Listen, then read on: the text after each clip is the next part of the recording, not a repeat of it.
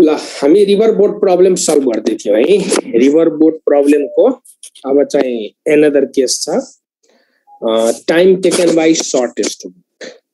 ल यो हेडिङ लेखौं त टाइम टेकन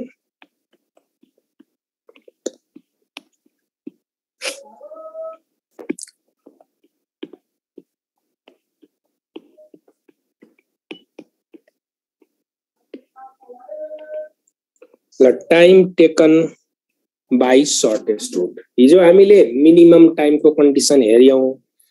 आज हामीले सल्भ गर्ने भनेको शॉर्टेस्ट रूट बाट रिभर क्रस गर्न कति टाइम लाग्छ।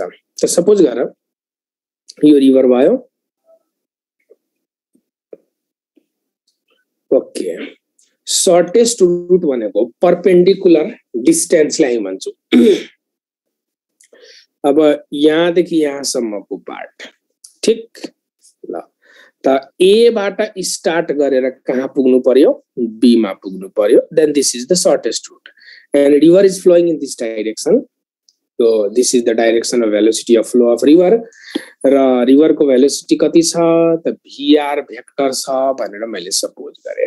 रिभर को भेलोसिटी भयो भीआर भेक्टर। अब हिजो हामीले सल्भ गरेकै जस्तै केस हेर, ए बाट स्टार्ट गरेर बी मा पुग्नु छ के। शॉर्टेस्ट रूट को मतलब ए बाट ट्राभल गरेर बी मा पुग्नु छ। अब ए बाट स्टार्ट गरेर यदि बी मै पुग्नु छ भने त सीधा बी तिर नै एम गरेर डुङ्गा चलायो भने चाहिँ जानै सक्दैन, खोलाले बगाएर यता कतै सी पोइन्ट तिर पुर्याउने रहेछ। त यदि ए बाट ट्राभल गरेर बी मा पुग्नु छ भने बोटिङ गर्दाखेरि खोलाको उल्टोपट्टि यो डाइरेक्सनमा कति बोटिङ गर्नु पर्यो, यतापट्टि।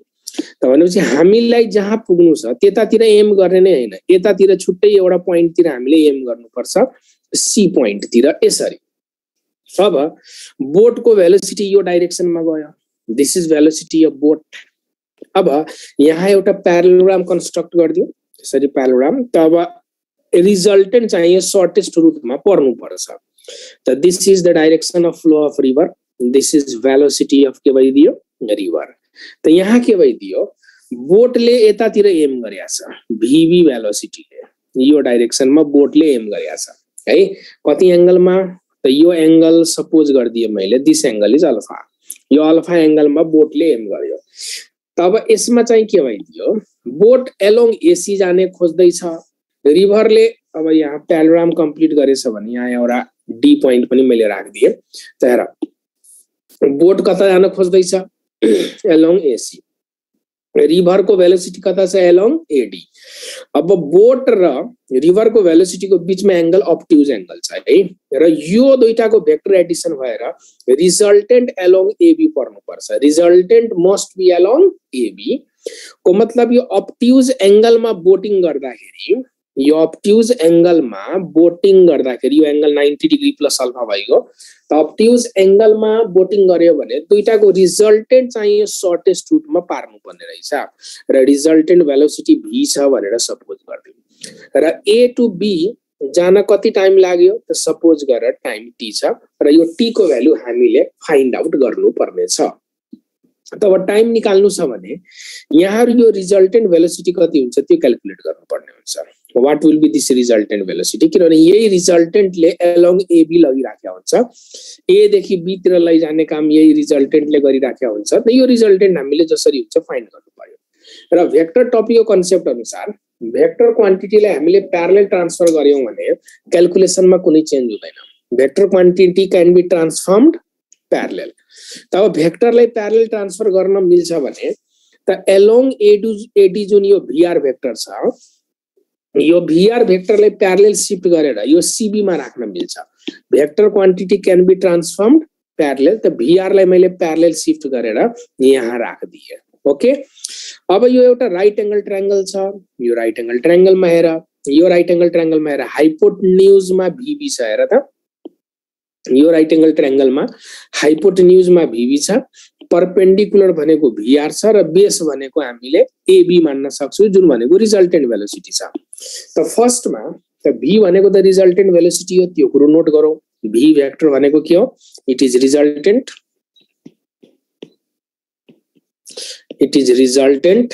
velocity र बाँकी त थाहै छ vb भनेको velocity अफ बोट हो vr भनेको velocity अफ के हो रिभर हो अब फर्स्टमा हामीले के क्याल्कुलेट गर्नुपर्ने छ यहाँनिर फर्स्टमा हामीले के क्याल्कुलेट गर्नु पर्यो along ab यो सर्टेस्ट रुट भएर जानको लागि along ab यो सर्टेस्ट रुट भएर जानको लागि कति एंगलमा बोटिङ गर्नुपर्छ यो ab सित कति एंगलमा बोटिङ गर्नुपर्छ यो अल्फा को भ्यालु निकाल्नु पर्यो है त यहाँ मैले लेखे let alpha be angle with AB along AB जानको लागि AB सित कति एंगलमा हामीले बोटिङ गर्नुपर्छ त्यो फाइन्ड गर्नु पर्यो है त यो कसरी निकाल्ने त यो राइट एंगल ट्रायंगल तिमीलाई थाहै छ यो राइट एंगल ट्रायंगलमा हेर sin अल्फा भनेको परपेंडिकुलर बाइ हाइपोटेन्युज लेख्न सकिन्छ परपेंडिकुलर बाइ हाइपोटेन्युज त यहाँ हामी के लेख्न सक्छौं sin alpha is equals to perpendicular मा चाहिँ vr छ हाइपोटेन्युज मा चाहिँ वेलोसिटी अफ बोट छ हाइपोटेन्युज मा वेलोसिटी अफ के भइदियो बोट this implies that alpha will be sin inverse vr by vb ल त यो थाहा भइसक्यो त एक्जाम मा ऑब्जेक्टिभ क्वेशन बनाउँदाखेरि यो रिभर को वेलोसिटी दिन्छ र बोट को वेलोसिटी दिन्छ रिभर को वेलोसिटी दियो र बोट को वेलोसिटी दियो भने AB सित कति एंगलमा बोटिङ गर्यो भने अपोजिट बैंकमा पुग्छ त यो फर्मुला युज गर्दिने अल्फा भनेको sin इन्भर्स vr बाइ के हुने रहेछ vb हुने रहेछ अब कहिलेकाहीँ स्ट्रीम सित कति एंगलमा बोटिङ गर्नुपर्छ सोधिन्छ त स्ट्रीम भनेको यो रिभर को वेलोसिटीले हामीले स्ट्रीम भन्छौं रिभर को वेलोसिटीले हामी के लेख्छौं स्ट्रीम लेख्छौं है त रिभर को वेलोसिटी चाहिँ स्ट्रीम हो भनेपछि यो vr सित कति एंगलमा बोटिङ गर्नु पर्यो त 90 प्लस अल्फा किनभने यो एंगल त अलरेडी 90 छदै छ त्यसपछि एक्स्ट्रा कति छ अल्फा त vr सित कति एंगलमा बोटिङ गर्नुपर्छ then this will be 90 plus alpha यसरी लेख्न मिल्यो है त यहाँ म लेख्दिन्छु नेक्स्ट पोइन्टमा angle between vr vector and vb vector is equals to 90 degree plus alpha हुन्छ र यसैलाई हामीले फर्दर लेख्यौ र 90 डिग्री प्लस अल्फा र यो vb vr लाई हामीले स्ट्रीम पनि भन्छौं है vr भनेको के हो स्ट्रीम फ्लो अफ वाटर लाई स्ट्रीम भन्छ त 90 डिग्री प्लस अल्फा त अल्फा भनेको sin इन्भर्स हामी के लेख्न सक्छौं vr बाइ vb लेख्न सक्छौं ल त यहाँसम्म भयो अब टाइम कसरी निकाल्ने त टाइम निकाल्नु छ भने अब टाइम हामीले कसरी निकाल्ने त टाइम निकाल्नको लागि पहिला त्यो रिजल्टेन्ट भेलोसिटी कति छ त्यो फाइन्ड गर्नु पर्यो त हेर यहाँ यो right angle ट्रायंगलमा Pythagoras theorem use गर्दियौ resultant velocity एक स्टेपमै आउँछ यो vb बोट को भेलोसिटी हो हाइपोटेन्युजमा छ रिजल्टेन्ट यो साइडमा छ र vr भनेको यो साइडमा छ हेर त यो एउटा राइट एंगल ट्रायंगल छ तीनटा साइडमा यो भेलोसिटीहरुबाट राइट एंगल ट्रायंगल बनेको छ त यो हाइपोटेन्युज हो यो दुईटा मध्ये परपेंडिकुलर र बेस छ यिनीहरु त पाइथागोरस थ्योरम युज गर्दियो भने vb square equals to vr square plus b square लेख्न सकिन्छ यसमा राइट एंगल ट्रायंगल युज गर्न मिल्छ त यो पाइथागोरस थ्योरम युज गर्न मिल्छ त पाइथागोरस थ्योरम युज गर्दियो भने हामी के लेख्न सक्छौं vb square is equals to v square plus br square लेख्न मिल्छ त हामीले यही रिजल्टेन्ट v फाइन्ड गर्नुपर्ने हो त this implies that the resultant v can be written as vb square minus br square यो पाइथागोरस थ्योरम बाट यो रिजल्ट आयो अब यो आइसकेपछि अब टाइम निकाल्न त के गाह्रो छ र त s equals to ut formula use गर्दै त s भनेको त्यो ab भयो अघिको फिगरको रिफरेन्समा u भनेको त्यो रिजल्टेन्ट भयो इन्टु t त this implies that t is equals to ab divided by b लेख्न मिल्छ त अब ab भनेको त विड्थ अफ रिभर हो त यसको सिम्बल हामी s लेख्न सक्छौं त s डिवाइडेड बाइ b भनेको this will be vb square minus br square त यो फर्मुला भयो time taken by shortest root त सर्टेस्ट रुट बाट जान कति टाइम लाग्छ त्यसको फर्मुला भयो s divided by root under vb square minus br square त एकचोटी माथिबाट हेर हामीले आज start गर्यौ time taken by shortest root त सर्टेस्ट रुटमा हामीले ABC त अल्फा एंगलमा बोटिङ गर्नुपर्छ अनि बल्ल सर्टेस्ट रुटबाट पुग्छ अनि पहिला त यो अल्फा कति हुनुपर्छ अल्फाको क्याल्कुलेसन हामीले गर्यौं है ट्रिगोनोमेट्रिक रेशियोको युज गरेर अनि वाटरको स्ट्रिमसित कति एंगलमा बोटिङ गर्यो भने सर्टेस्ट रुटबाट पुग्छ 90 डिग्री प्लस अल्फा भयो यसको भ्यालु हामीले सब्स्टिट्युट गर्दियौं अनि त्यसपछि रिजल्टेन्ट भेलोसिटी हामीले निकाल्दियौं पाइथागोरस थ्योरम युज गरेर र सर्टेस्ट रुटबाट लैजाने काम त त्यही रिजल्टेन्टले गरे हो नि सर्टेस्ट रुटबाट यही रिजल्टेन्ट भेलोसिटीले ट्राभल गराइराखेको छ त सर्टेस्ट रुट भनेको एबी छ एबी को लागि रेस्पोन्सिबल यो रिजल्टेन्ट भेलोसिटी छ त यहाँबाट हामीले टी केही यस्तो फर्ममा आयो र यसमा चाहिँ यो v को भ्यालु हामीले के गर्दियौ सब्स्टिट्युट गर्दियौ ल यो थियो रिभर बोट प्रब्लमको सर्टेस्ट रुट वाला केस थियो अब यसमा बेस्ट म एउटा क्वेशन दिन्छु अनि क्वेशनमा रिभाइज हुन्छ यही कन्सेप्ट अब क्वेशनमा त जस्ट डाइरेक्ट हामीले फर्मुला युज गर्ने हो ल यसको क्वेशन लेखौं त velocity of boat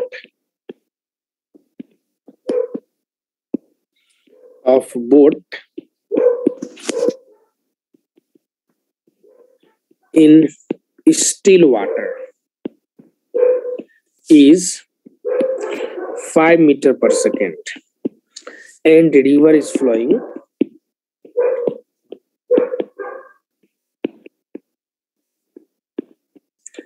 at 3 meter per second. हिजोकै question को डेटा म लिदै छु है तर सोध्ने चाहिँ अलग फरक कुरो सोध्छु यसमा if 100 meter be width of river then find angle with stream then find angle with stream for shortest route ठीक शॉर्टेस्ट रूट बाट जानको लागि स्ट्रीम भनेको रिभर को भेलोसिटी सित कति एंगल मा बोटिङ गर्नु पर्छ भनेर सोध्यो ए option 37 degree be option 127 degree C option 53 degree D option 143 degree त सल्भ गरौ त कति निकाल्छौ जस्ट फर्मुला बेस्ड क्वेशन छ फर्मुला अघि हामीले निकालि नै सकेका थियौ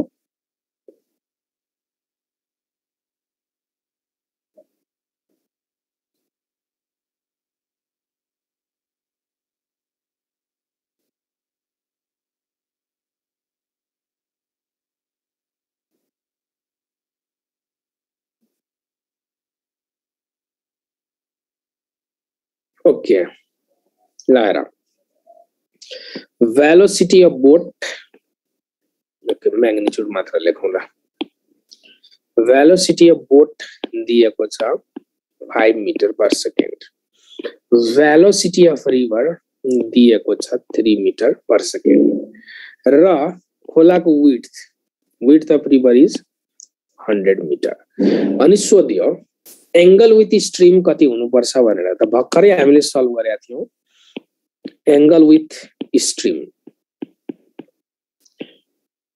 को formula 90 degree plus sign inverse VR by VB थियो यही न फर्मुला त्यसमा राख्दियौ 90 degree plus sign inverse VR त VR भनेको कति छ 3 VB भनेको कति छ 5 त साइन इन्भर्स 3/5 भनेको त यो त 37 डिग्री हो त 90 डिग्री प्लस 37 डिग्री भनेको 127 डिग्री आन्सर को मतलब स्ट्रीम सित 127 डिग्री मा बोटिङ गर्यो भने यो शॉर्टेस्ट रुट बाट पुग्ने रहेछ यसमा मैले अर्को टेल क्वेशन जोडे नेक्स्ट टेल क्वेशन के छ find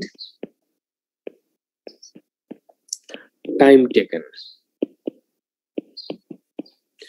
by shortest route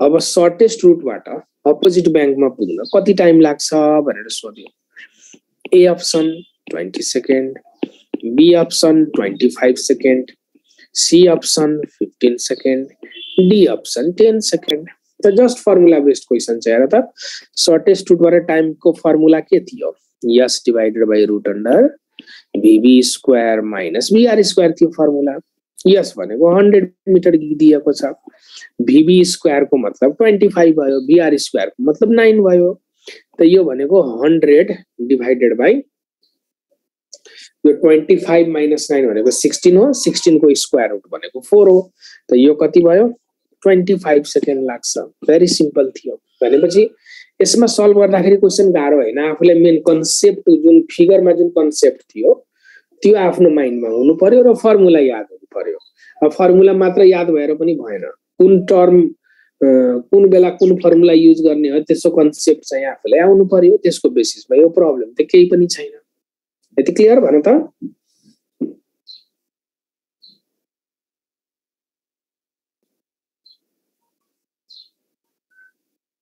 okay ल यो त सकियो अब कुन च्याप्टर हो भन त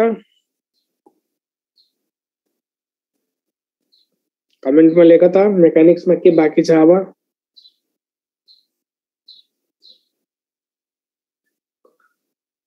दुईटै सेक्सनमा मिल्ने गरी कुन च्याप्टर छ त्यो भन्नु पर्यो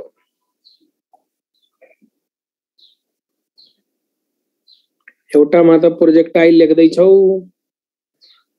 ग्रेभिटेसन लेख्दै छौ हाइड्रोस्टैटिक्स पनि लेख्दै छौ क्यापासिटर पनि लेख्न थाल्यो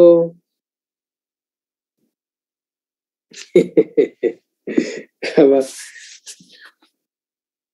रोटेशनल मोशन पालै पालो सबै च्याप्टरको नाम लेख्न थाल्यो ल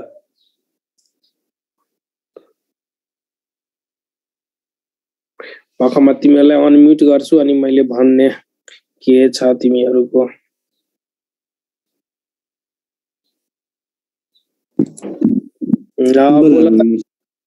सर हाइड्रोस्टैटिक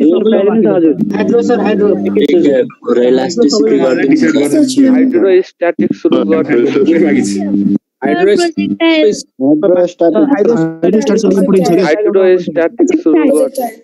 एउटा मात्र बोल्नु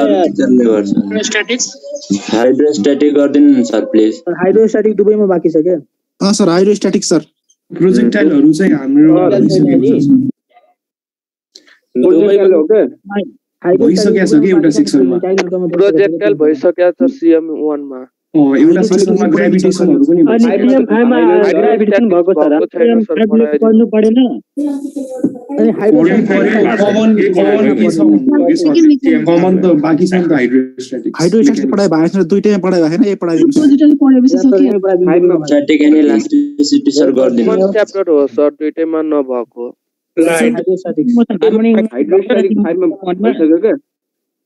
हार्मोनिक मोसन भएको छ CM1 मा भइसक्यो हाइड्रोस्टैटिक्स बाँकी छ CM1 मा हार्मोनिक्स मोसन सकेको छ CM1 मा सबै सके जाने हाम्रो CM5 ले पढ्नु पर्दैन नि त हाइड्रोस्टैटिक तिमीहरु सकेको छ हाइड्रोस्टैटिक र इलास्टिसिटीको तिम्रो सिम्पल हार्मोनिक्ससँग के रिलेसन छ हाइड्रोस्टैटिक्स नै पढ्ने सर कमन के छ त्यो भन्नु हार्मोनिक मोसन अब हाइड्रोस्टैटिक्स है त ह सर हाइड्रोस्टैटिक पढे हुन्छ सर दुईटैले सर यसमा एग्रीड छ यसमा एग्रीड ल अब म सबैलाई म्युट गर्दिन्छु है आई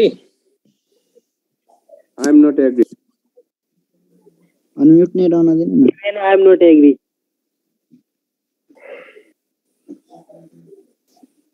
ओए हामीलाई के बा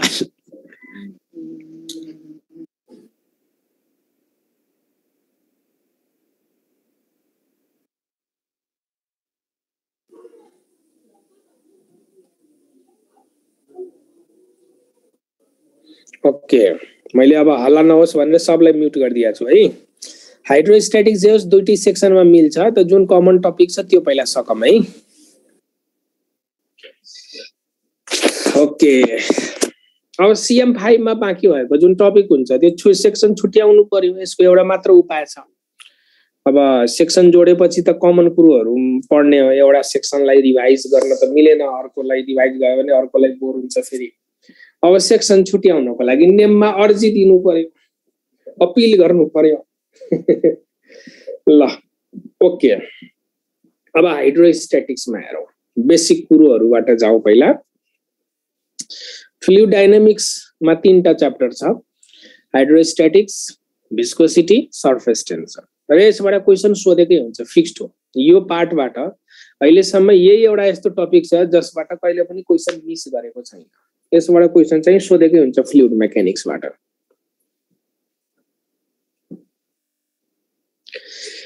ओके, ल त हाइड्रोस्ट्याटिक्समा फर्स्टमा चाहिँ प्रेसर के हो, प्रेसरको बारेमा बुझौँ।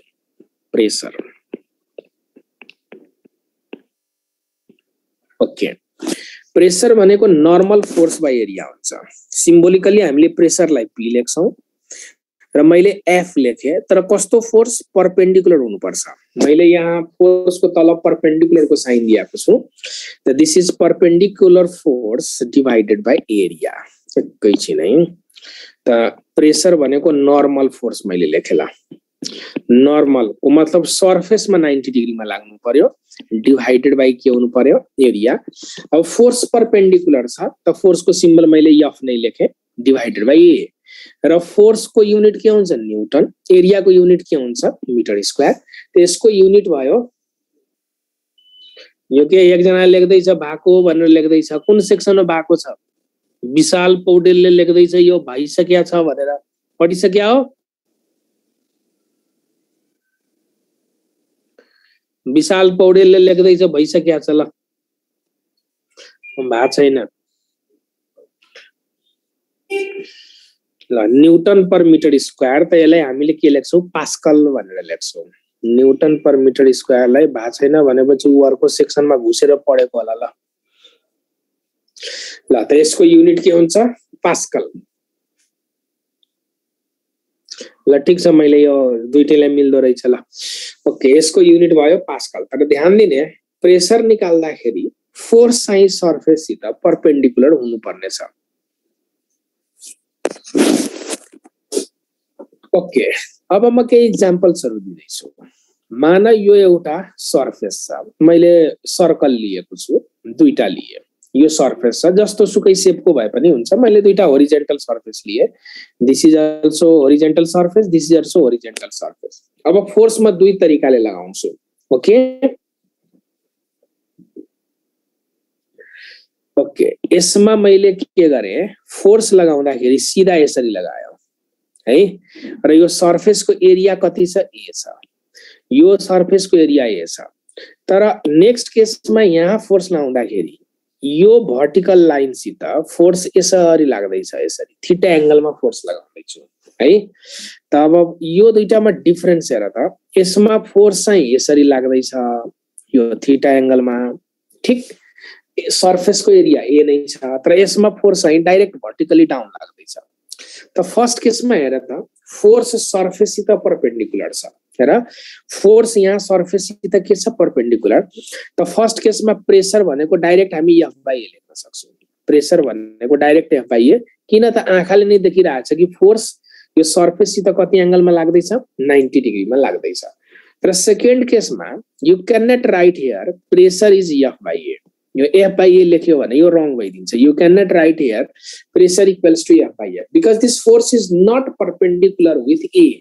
ए सित यो फोर्स परपेन्डिकुलर छैन। त्यस्तो बेलामा कसरी निकाल्ने, त यो फोर्सलाई कम्पोनेन्टमा ब्रेक गर्दियौ। यताबाट यसको कम्पोनेन्ट कति हुन्छ, एफ कस थीटा। अर्को कम्पोनेन्ट यो होरिजेन्टल डाइरेक्सनमा हुन्छ यसरी, and this will be F sine theta. तब मलाई यो एफ साइन थीटा कम्पोनेन्ट सित मतलब छैन, एफ साइन थीटा कम्पोनेन्ट सित मतलब छैन। प्रेसरको लागि जुन फोर्स परपेन्डिकुलर हुन्छ त्यो फोर्स मात्र युज गर्ने हो। हेर त फोर्सलाई मैले कम्पोनेन्टमा ब्रेक गरिसकेपछि एफ कस थीटा यो ए सित परपेन्डिकुलर छ। त यहाँनिर प्रेसर यदि हामीले निकाल्नु छ भने you have to right here F cos theta divided by ए लेख्नु पर्छ।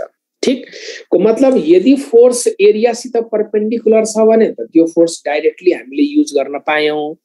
यदि फोर्स एरिया सित परपेन्डिकुलर छैन भने फोर्सलाई कम्पोनेन्टमा ब्रेक गर्नु पर्यो।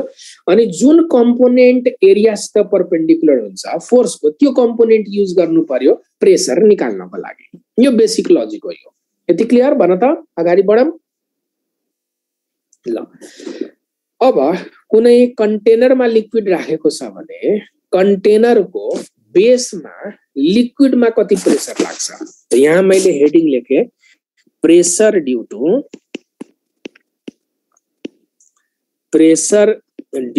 Liquid kolam. Pressure due to liquid kolam. Okay, कुनै कन्टेनर भित्र लिक्विड राखेको छ भने कन्टेनरको बेसमा त्यो लिक्विडले कति प्रेसर दिन्छ त्यसलाई हामीले नाम दियौ pressure due to liquid kolam. Suppose गर यो कुनै एउटा कन्टेनर छ, भेसेल छ सपोज गरौँ, यो भेसेलमा लिक्विड हामी सर्टेन हाइटसम्म राख्यौं, ल यो लेभलसम्म लिक्विड छ भनेर सपोज गर, र जुन लिक्विड यो भेसेलमा फिल गरिएको छ त्यो लिक्विडको डेन्सिटी मैले रो माने। The row is density of liquid, row is density of liquid, रो भनेको लिक्विडको डेन्सिटी हो। अब यो लिक्विडको कारणले यहाँ डेप्थमा कति प्रेसर लाग्छ, यहाँनिर यो यसको बेसमा कति प्रेसर लाग्छ त सपोज गरौँ प्रेसर भनेको पी लाग्छ, र यो कति डेप्थ छ त एच डेप्थमा कति प्रेसर लाग्छ त H is depth of liquid. यो हाइट भन्ने गल्ती नगर्ने है, it is depth of liquid. Depth को मतलब भयो माथिबाट नापेको, यसलाई टपबाट, जस्तै यो सर्फेसबाट डेप्थ नापिन्छ त यो डेप्थमा कति प्रेसर छ, फेरि त्यो भन्दा तल कति प्रेसर छ, त्यो भन्दा तल कति प्रेसर छ, त डेप्थ बढ्यो भने प्रेसर बढ्दै जान्छ के। त्यसलाई हाइट नभन्ने, हाइट भन्यो भने फेरि ग्राउन्डबाट माथि गएको बुझ्नु पर्यो, फेरि हाइट भन्यो भने त माथि माथि गएको बुझ्नु पर्छ, त माथि गयो भने त प्रेसर उल्टो घट्ने पो हुन्छ त, त्यसैले यहाँ डेप्थ लेख्नु पर्यो। त एच डेप्थमा लिक्विडले दिने प्रेसर कति हो त यसको फर्मुला हुन्छ एच रो जी। यसको फर्मुला के हुन्छ एच रो जी, एच रो जी भयो यसको फर्मुला। अब यो त भयो लिक्विड कोलमले दिने प्रेसर, तर नेट प्रेसर कति हुन्छ बेसमा। नेट प्रेसर भन्नुको मतलब एउटा अझ यहाँ एक्स्ट्रा प्रेसर हुन्छ। कुन प्रेसर, माथिबाट यहाँ एटमोस्फेरिक प्रेसर लागिराखेको हुन्छ, हेर त एटमोस्फेरिक प्रेसरको सिम्बल मैले पीए लेखिदिए, त एटमोस्फियरले पनि त केही प्रेसर दिइराख्यो होला, त यहाँ फ्लोरमा यहाँ बेसमा लाग्ने प्रेसर भनेको लिक्विडको प्रेसर भनेको पी छँदैछ, प्लस माथिबाट के लाग्दैछ एटमोस्फेरिक प्रेसर लाग्दैछ, त नेट प्रेसर जसलाई एब्सोल्युट प्रेसर पनि भन्छ, यो नेट प्रेसरकै अर्को नाम के हो absolute, absolute pressure. Net pressure के अर्को नाम के हो एब्सोल्युट प्रेसर है। त भनेपछि नेट प्रेसर भन, टोटल प्रेसर भन या एब्सोल्युट प्रेसर भन एउटै कुरो हो। त पी नेट भनेको एच रोजी प्लस के हुन्छ एटमोस्फेरिक प्रेसर। त हेर यो जुन एटमोस्फेरिक प्रेसर छ पीए इज एटमोस्फेरिक प्रेसर, म यहाँ लेखिदिन्छु सर्टकटमा, मैले लेखे एटीएम प्रेसर भनेर लेखे, यसलाई म के लेखे एटीएम प्रेसर भनेर लेखे, यो एटमोस्फेरिक प्रेसर हो। अब यदि हामीलाई एक्जाममा क्वेशन सोध्दाखेरि एटमोस्फेरिक प्रेसरको बारेमा कुनै इन्फर्मेसन दिएको छैन, एटमोस्फेरिक प्रेसरको भ्यालु कति छ त्यो यदि क्वेशनमा मेन्सन गरेको छैन भने we have to neglect the atmospheric pressure. यदि क्वेशनमा एटमोस्फेरिक प्रेसरको बारेमा केही पनि इन्फर्मेसन दिया छैन भने एटमोस्फेरिक प्रेसरलाई नेग्लेक्ट गरेर अनि खाली एच रोजी हो भनेर एन्सर दिन्छौँ हामी। अब कुरा यो एटमोस्फेरिक प्रेसर भनेको हो के एक्चुअली। अब 1 एटीएम प्रेसर भनेर थुप्रो न्युमेरिकलमा लेख्या हुन्छ, त 1 एटीएम प्रेसरको मिनिङ के हो अब त्यो बुझ्छु है। म यो pressure due to liquid kolam अहिले सकेको छैन है, पहिला म एटमोस्फेरिक प्रेसरको बारेमा केही इन्फर्मेसन दिन्छु यो कसरी क्याल्कुलेट गर्ने, त्यसपछि प्रेसर ड्यू टु लिक्विड कोलममा म फेरि फर्किन्छु। हेर हुन त तिमीहरूलाई यो याद होला ब्यारोमिटरमा एटमोस्फेरिक प्रेसर क्याल्कुलेट गरिन्छ। जस्तै मान यो एउटा कन्टेनर छ, दिस इज कन्टेनर, यो एउटा ट्र छ, this is filled with mercury, र यो भित्र एटमोस्फेरिक प्रेसरको मेन सेन्स के हो मैले त्यति बुझाउन खोजे हो। अब तिमीहरूले हुन त स्कुल 9-10 क्लासतिर पनि छ यो पढेको होला, एउटा टेस्ट ट्युब लिन्छ। अब यो टेस्ट ट्युबमा मर्करी हामीले फिल गर्छौं, टेस्ट ट्युबमा के फिल गर्छौं मर्करी, र यो ट्रमा पनि के राखेको छ मर्करी राखेको हुन्छ है। This to is filled with mercury Hg, ठीक। अनि यो टेस्ट ट्युबमा मर्करी फिल गरेर अनि त्यसपछि यो टेस्ट ट्युबलाई इन्भर्ट गरेर उल्टाइदिएर यो मर्करी यो ट्र भित्रको मर्करीमा यसको माउथ लगेर अनि छोडिदियो भने यो भित्र भएको मर्करीको लेभल घट्दै जान्छ र सर्टेन लेभलमा आएर स्टप भइदिन्छ। ल यो भ्याक्युम छ, यति पोर्सन चाहिँ के भइदियो जसलाई टोरिसेली भ्याक्युम भन्छ, त मैले यहाँ सिम्पली सर्टकटमा भ्याक्युम मात्र लेखे। त भनेपछि यो डिभाइसले हामीले ब्यारोमिटर भन्छौँ, यो डिभाइसले हामी के भन्छौँ ब्यारोमिटर। त यहाँ पनि मर्करी छ, भित्र पनि मर्करी छ। त हेर सुरुमा के थियो यो ट्युब भित्र पुरै टपसम्म मर्करी भरेको थियो अनि यसलाई यसरी उल्टाएर यसलाई घोप्ट्याएर अनि छोड्ने बित्तिकै मर्करी खस्दै खस्दै खस्दै खस्दै यहाँ आएर स्टप भइदियो ल अब यो लेभलमा आएर मर्करी स्टप भएपछि यो मर्करी भनेको एउटा लिक्विड कोलम त हो नि यो मर्करी भनेको के हो लिक्विड कोलम त यो ब्यारोमिटरमा मर्करीको हाइट यदि h छ भने यसले h डेप्थमा यहाँनिर जुन प्रेसर दिन्छ यो तल दिने प्रेसर यसले यो प्रेसर h रोजी प्रेसर दिन्छ र यो h रोजी प्रेसरको कारणले यो मर्करी यसरी बाहिर निक्लिन खोज्छ ट्युबबाट हेर त यो h रोजी प्रेसरको कारणले यो मर्करीको लेभल घट्दै घट्दै घट्दै घट्दै घट्न खोज्छ अब यो ट्युब भित्र भएको मर्करीले बाहिरको मर्करी जुन छ यो ट्रमा राखेको मर्करी यो मर्करीलाई बाहिर यसरी धकेल्छ अब यो माथिबाट यो निक्लिन खोज्छ त यो लेभल जुन हुन्छ कन्टेनरको सर्फेसको लेभल यो दुईटा लेभल राइज हुन खोज्छ थिंक केयरफुल्ली यो दुईतिरको लेभल यो चाहिँ के हुन खोज्छ राइज हुन खोज्छ यो ट्युब भित्रको मर्करी तल भासिन थालेपछि यो ट्रको लेभल चाहिँ बढ्न खोज्छ ट्रको लेभल बढ्न खोज्यो तर माथिबाट यसलाई थिचिराखेको छ कसले एटमोस्फेरिक प्रेसरले माथिबाट कसले थिचिरहेछ एटमोस्फेरिक प्रेसरले यसलाई चाहिँ थिचिराखेको छ दिस इज एटमोस्फेरिक प्रेसर तब कुरो के भयो यो एच रोजी प्रेसरले यो लेभल राइज गर्न खोज्छ ध्यान दिने एकदम केयरफुल्ली है यो एच रोजी प्रेसरले यो लेभल जुन छ यो दुईटा कर्भड लेभल देखिरहेछ यो लेभललाई यसले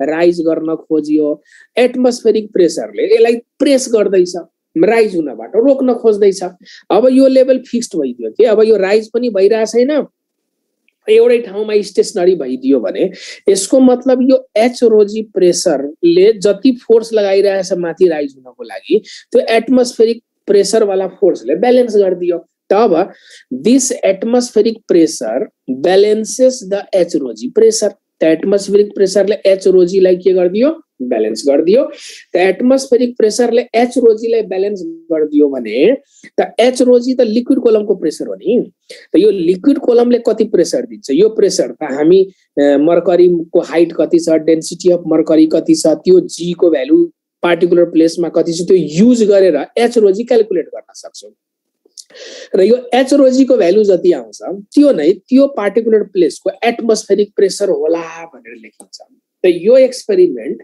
सी लेभलमा गर्दाखेरि this H is found to be 760 millimetre of Hg at C level त यही कुरो यो ब्यारोमिटरलाई सी लेभलमा राखेर एक्सपेरिमेन्ट गर्दाखेरि this H is found to be at C level C लेभलमा यो एक्सपेरिमेन्ट गर्दाखेरि ब्यारोमिटरमा मर्करी कोलमको हाइट कति भयो 760 मिलिमिटर देखियो त ध्यान दिने 760 मिलिमिटर देखियो भने सी लेभलमा एटमोस्फेरिक प्रेसर कति होला त एटमोस्फेरिक प्रेसर भनेको यही H रोजी सित इक्वल हुन्छ अब मर्करी युज गरिएको छ त मर्करीको डेन्सिटी तिमीहरुलाई याद हुनुपर्छ है मर्करीको density of mercury 13600 kg per meter cube हुन्छ MKS सिस्टममा CGS मा 13.6 ग्राम पर सीसी हुन्छ त जस यहाँ हाइट भनेको 760 मिलिमिटर मर्करीको डेन्सिटी 13600 र G को भ्यालु 9.8 राखेर सल्भ गर्यो भने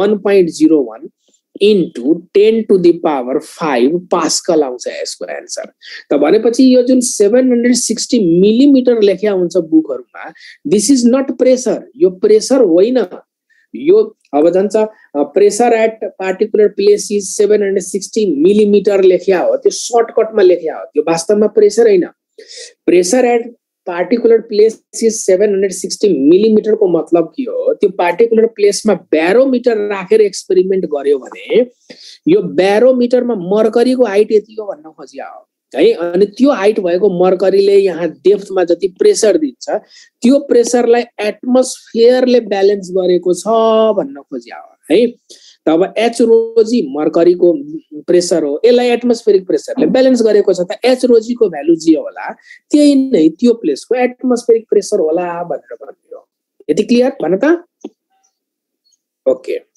र यो जुन 1.01 into 10 to the power 5 pascal छ यसैलाई 1 atm भन्छ त स्ट्यान्डर्ड एटमोस्फेरिक प्रेसर भनेको 1.01 into 10 to the power 5 pascal हो र यसैको नाम के हो 1 atm प्रेसर यसैको नाम हामी के दिन्छौं 1 atm प्रेसर त यदि तिमीलाई कुनै न्युमेरिकलमा 1 atm प्रेसर लेख्या छ को मतलब के बुझ्नु पर्यो यो 10 to the power 5 पास्कल हो 2 atm प्रेसर लेखियो को मतलब 2 into 10 to the power 5 pascal pressure हो र यसलाई हामीले एउटा युनिट जस्तै युज गर्छौं यति क्लियर भन त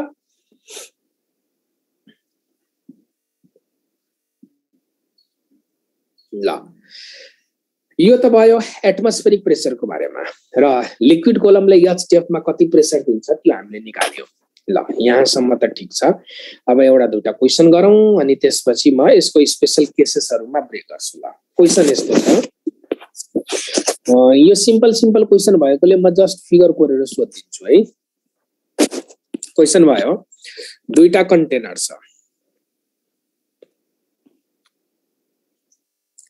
यो एउटा कन्टेनर भयो ल होरिजेन्टल सरफेस भयो यो ग्राउन्ड सरफेस भयो मैले सपोज गरे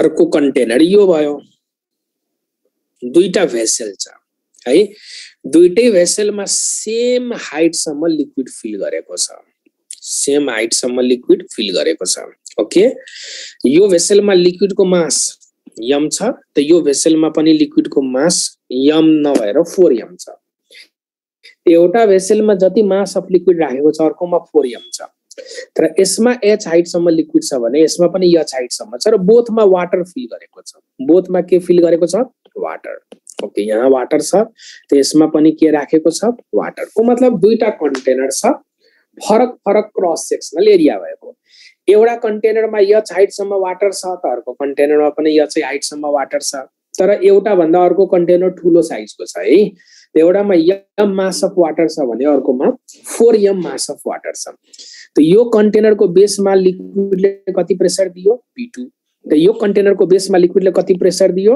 यसमा P1 र यसमा कति दियो P2 है त अब यो P1 र P2 को रेशियो कति हुन्छ भनेर सोधियो The question is find P1 divided by P2.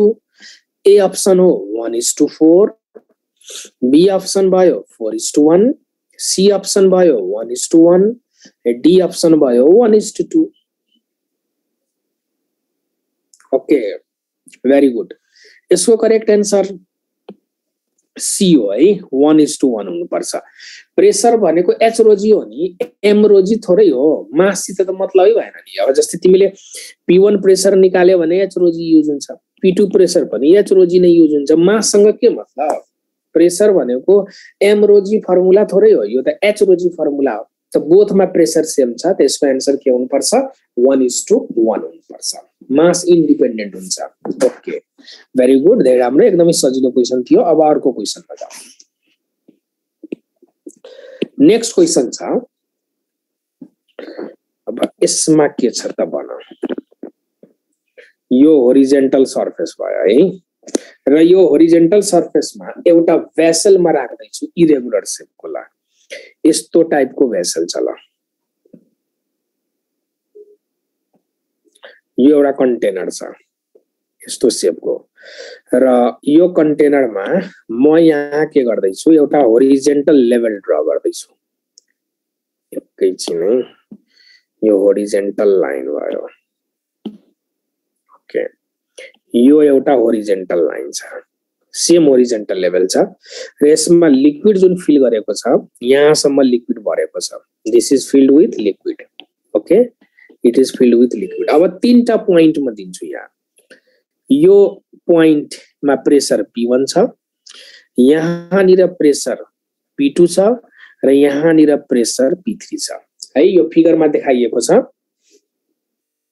त भनेपछि एउटा यस्तो शेपको एउटा कन्टेनर छ यहाँ लेभलसम्म यहाँ लिक्विड भरेको छ है अब एउटै होरिजेन्टल लाइन छ यहाँ P1 प्रेसर यहाँ P2 प्रेसर यहाँ P3 प्रेसर त अब यो तीनटा प्रेसरमा के रिलेसन होला भनेर क्याल्कुलेट गर्नुपर्ने छ त म अप्सन्सहरु दिन्छु ए option P1 is equals to P2 is equals to P3 B option P2 is greater than P1 and P1 is equals to P3.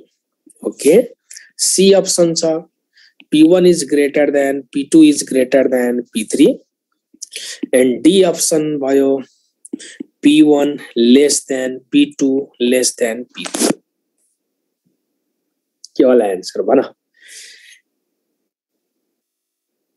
हेर एउटै होरिजेन्टल लेभल छ है प्रेसरलाई भेसलको शेप साइजसित मतलब हुँदैन एउटै होरिजेन्टल लेभल छ भने प्रेसर सेम हुन्छ है एउटै होरिजेन्टल लेभल छ एउटै होरिजेन्टल लेभल हैन त यो होरिजेन्टल लेभल छ भने सेम होरिजेन्टल लेभलमा प्रेसर अलवेज सेम हुन्छ त्यसको आन्सर ए अप्सन हो शेप र साइज अफ भेसल सित चाहिँ मतलब हुँदैन है pressure is constant at same horizontal level अब तिमीले यदि P2 मा हाई प्रेसर मान्यो भने र P1 र P3 मा लो प्रेसर मान्यो भने त लिक्विड त फ्लो हुन थाल्छ नि यताबाट यता फ्लो हुन थाल्छ लिक्विड है त भनेपछि एउटा कन्टेनरमा तिमीले पानी राख्यो त लिक्विड त स्टेबल भएर बस्या छ अब स्टेबल भएर बस्या छको मतलब सबै पोइन्टमा सेम प्रेसर छ एउटै होरिजेन्टल लेभलमा प्रेसर के हुन्छ सेम अब एउटै होरिजेन्टल लेभलमा तिमीले फरक फरक प्रेसर मान्यो भने त लिक्विड त फ्लो हुन थाल्छ नि त के लिक्विड फ्लो हुन्छ त एउटा भाँडोमा पानी राख्यो भने यस्तो सेमको भाँडोमा ल त भनेपछि प्रेसर इज सेम ओके भयो ल भेरी गुड धेरै राम्रो यो पनि मिलाइसक्यो अब अर्को क्वेशन तिर जाउँ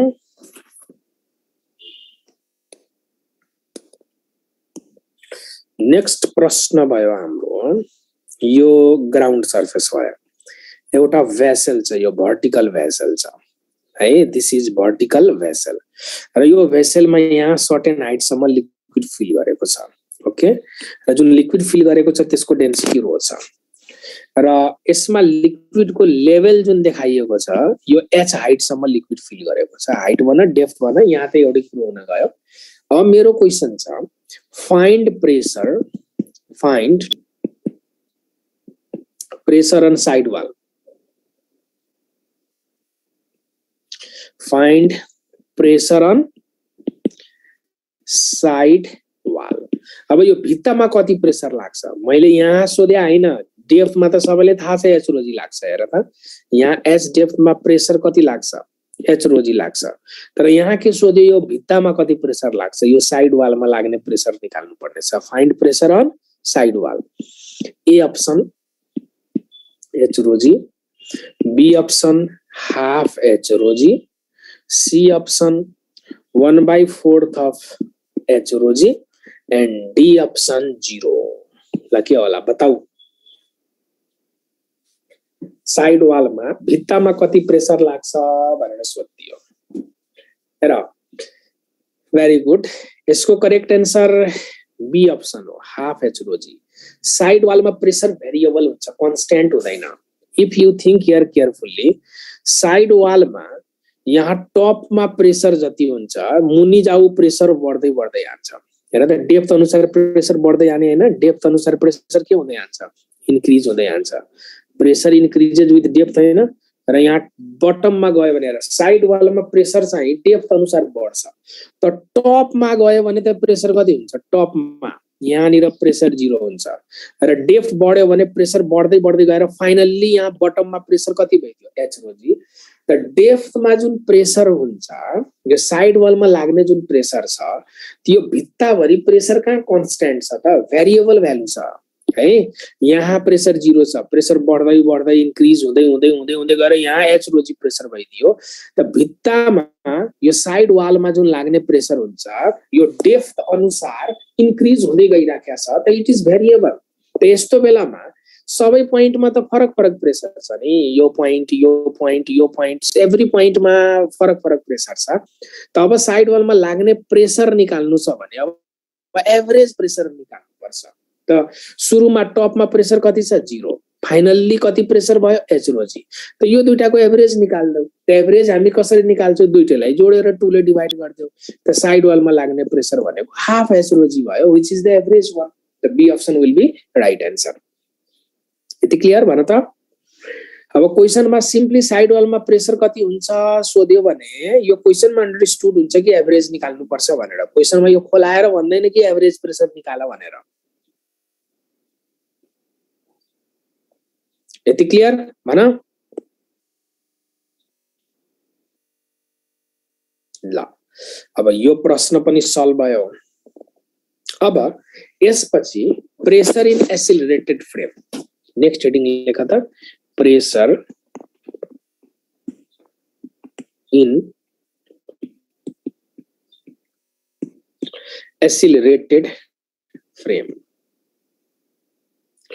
एक्सिलरेटेड फ्रेममा प्रेसर कति हुन्छ त्यो हामी क्याल्कुलेट गर्छौं जस्तै एउटा कन्टेनर छ कन्टेनरलाई यदि एक्सिलरेटेड फ्रेम भित्र राखिदियो भने त्यो कन्टेनर भित्र भएको लिक्विडले कति प्रेसर दिन्छ तब एक्सिलरेटेड फ्रेमको मतलब यसमा हामीले डिफरेन्ट स्पेशल केसेसहरु लिन्छौं त 1 नम्बरमा if acceleration is vertically up यो जुन माथि एरो देखाइरहेको छु एक्सिलरेसन इन्क्रिज भएको भने हैन मैले एक्सिलरेसनको डाइरेक्सन भर्टिकली अप छ है त मान न एउटा बाल्टिनमा पानी भर्यो र त्यसलाई लिफ्ट भित्र राख्दियो एउटा बाल्टिनमा पानी भरेन एउटा बाल्टिनमा पानी भर्यो अनि त्यसलाई लिफ्ट भित्र राख्दियो and lift is moved vertically upward with acceleration त यो केसमा डेप्थमा कति प्रेसर दिन्छ भनेर सोध्दियो होला त यस्तो टाइपको मान्न सक्छ यो कन्टेनर छ यो कन्टेनरमा हामीले वाटर फिल गर्यो या कुनै लिक्विड छ भन्दा हुन्छ अब यसमा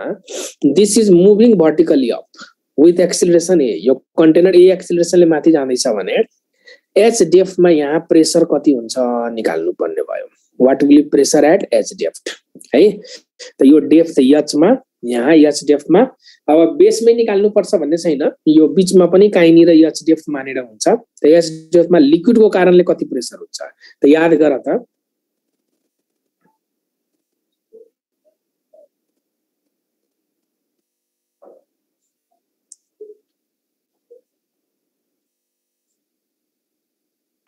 एकजनाले के क्वेशन सोध्यो अनौठो क्वेशन सोध्यो यही क्वेशनमा चाहिँ वाल मानी सेम किन भयो सर त्यो पिरामिड टाइप भेसलमा त्यहाँनी भेरिएबल भएर वालमा कम त एउटै लेभल छ भने त वालमा त सेम भ्यालु भइहाल्छ नि लेभल त एउटै छ नि त होरिजन्टल लेभल ए यहाँ भन्दा यहाँ कम प्रेसर यो lace lace lace lace pressure तर यो पोइन्ट एउटै लेभलमा छ नि त एउटै लेभलमा छ भने त प्रेसर त सेम भइगयो नि यहाँ भन्दा माथि गयो भने प्रेसर घट्छ अलग अलग प्रेसर हुन्छ सबै ठाउँमा है तर यहाँ एउटै होरिजन्टल लेभल छ त होरिजन्टल लेभलमा प्रेसर सेम भयो ओके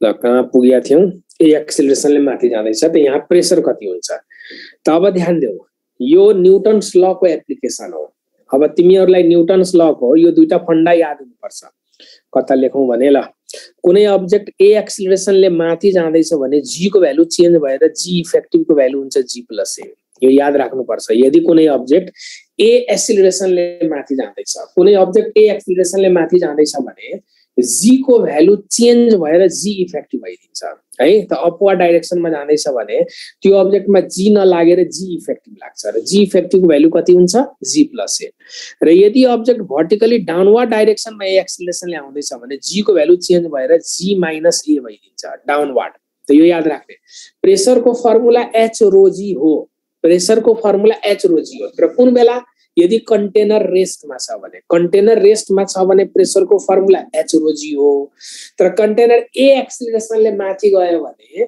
एच रो जी फर्मुला जुन छ त्यो चेन्ज भएर एच रो इन्टु जी इफेक्टिभ भइदिन्छ है त भनेपछि कन्टेनर त ए एक्सिलरेसनले माथि आएको भनेको छ त अब यो लिक्विड कोलमले कति प्रेसर देला त यसको फर्मुला भइदिन्छ एच रो इन्टु जी को ठाउँ यहाँ कले लिन्छ जी इफेक्टिभले लिन्छ र ए एक्सिलरेसनले माथि गयो भने जी इफेक्टिभ को भ्यालु कति हुन्छ त this will be G plus ए सीधा है त अपवर्ड डाइरेक्सनमा ए एक्सिलरेसनले गयो भने जी इफेक्टिभ को भ्यालु कति हुन्छ जी प्लस ए हुन्छ it is concept derived from Newton's ल मा यो कुरो प्रुफ गरिन्छ माथि ए एक्सिलरेसनले गयो भने जी इफेक्टिभ को भ्यालु जी प्लस ए हुन्छ ओके त जे होस् लिक्विड कोलमले दिने प्रेसर भनेको एच रो जी प्लस ए तब नेट प्रेसर कति होला डेप्थमा यदि मैले नेट प्रेसर सोध्छु भने त माथिबाट एटमोस्फेरिक प्रेसर पनि त लागिराख्या होला नि त यहाँ कति लेख्नु पर्यो H rho G plus A भनेको लिक्विडको प्रेसर हो प्लस के जोड्दिनु पर्यो एटमोस्फेरिक प्रेसर र यदि क्वेशनमा एटमोस्फेरिक प्रेसरको बारेमा कुनै इन्फर्मेसन छैन भने यो PA लाई नेग्लेक्ट गर्दिने यति बुझियो भन त यति क्लियर ओके अब सेकेन्ड केसमा जाऊ सेकेन्ड केसमा त्यही कन्टेनर A एक्सिलरेसनले सीधा तल खस्दैछ ल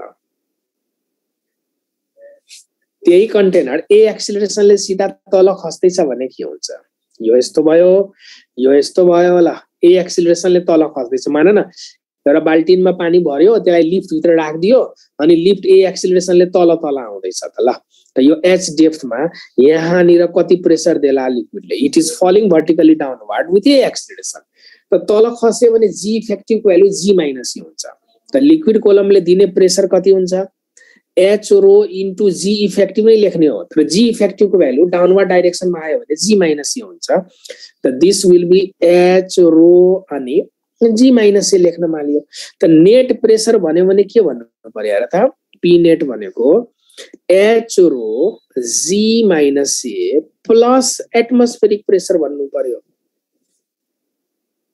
यति क्लियर भन त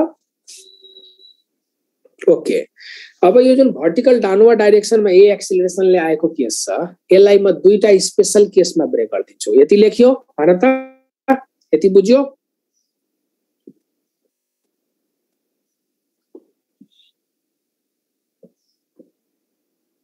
है त केही कमेन्ट लेखिरा छैनौ त तिमीहरु ल अब यो सेकेन्ड नम्बर जुन छ यसलाई म दुईटा स्पेशल केसमा ब्रेक गर्छु अब ध्यान दिने स्पेशल केस के छ भने यो कन्टेनर A एक्सिलरेसनले तल त आयो तर G सित इक्वल भइदियो यसको acceleration this container is moving vertically downward with acceleration equals to G अब फ्री फल भइदियो के यसको मतलब यो फ्री फल हैन यो त यदि फ्री फल वाला केस छ भने अब लिक्विड कोलमले कति प्रेसर दिन्छ त यहाँ लिक्विड कोलमको प्रेसरको फर्मुलामा मैले राखे भने त P equals to H rho G minus A हो A को भ्यालु त G सित इक्वल छ त यो भ्यालु 0 भयो त भनेपछि नो प्रेसर लिक्विडले H डेप्थमा प्रेसर नै लगाउँदैन लिक्विडले H डेप्थमा प्रेसर नै लगाउँदैन को मतलब यो भेसलको यहाँ डेप्थमा लिक्विडले प्रेसर लगाउँदैन कुनै कन्टेनरमा तिमीले लिक्विड भर्यो र कन्टेनरलाई छत माथिबाट खसाइदियो एउटा बाल्टिनमा पानी भर्यो अनि छत माथिबाट खसाइदियो र जबसम्म त्यो बाल्टिन तल खसिराख्या हुन्छ त्यो बाल्टिनको पिँधमा चाहिँ प्रेसर नै लगाउँदैन लिक्विडले त लिक्विडको कारणले प्रेसर नै सिज भएर के भइदियो 0 अब प्रेसर 0 छ भने अपथ्रस्ट पनि 0 हुन्छ फेरि no pressure no upthrust pressure 0 छ भने अपथ्रस्ट पनि के हुन्छ 0 म एकछिन पछि म आर्किमिडीज प्रिन्सिपलमा अपथ्रस्टको बारेमा पढाउँछु प्रेसर लिक्विडले यदि प्रेसर दियो भने अपथ्रस्ट हुन्छ अब प्रेसरै छैन भनेपछि अपथ्रस्ट पनि हुँदैन फेरि त्यसैले एउटा अर्को अब्जेक्टिभ क्वेशनको आन्सर याद राखिराख कुनै अब्जेक्ट लिक्विडमा फ्लोट गर्दै थियो है अब त्यो कन्टेनर फ्री फल भइदियो भने त्यो फ्लोटिङ अब्जेक्टमा अपथ्रस्ट कति लाग्छ अपथ्रस्ट विल बी 0 है फ्री फलको केसमा लिक्विडले चाहिँ अपथ्रस्ट लगाएको हुँदैन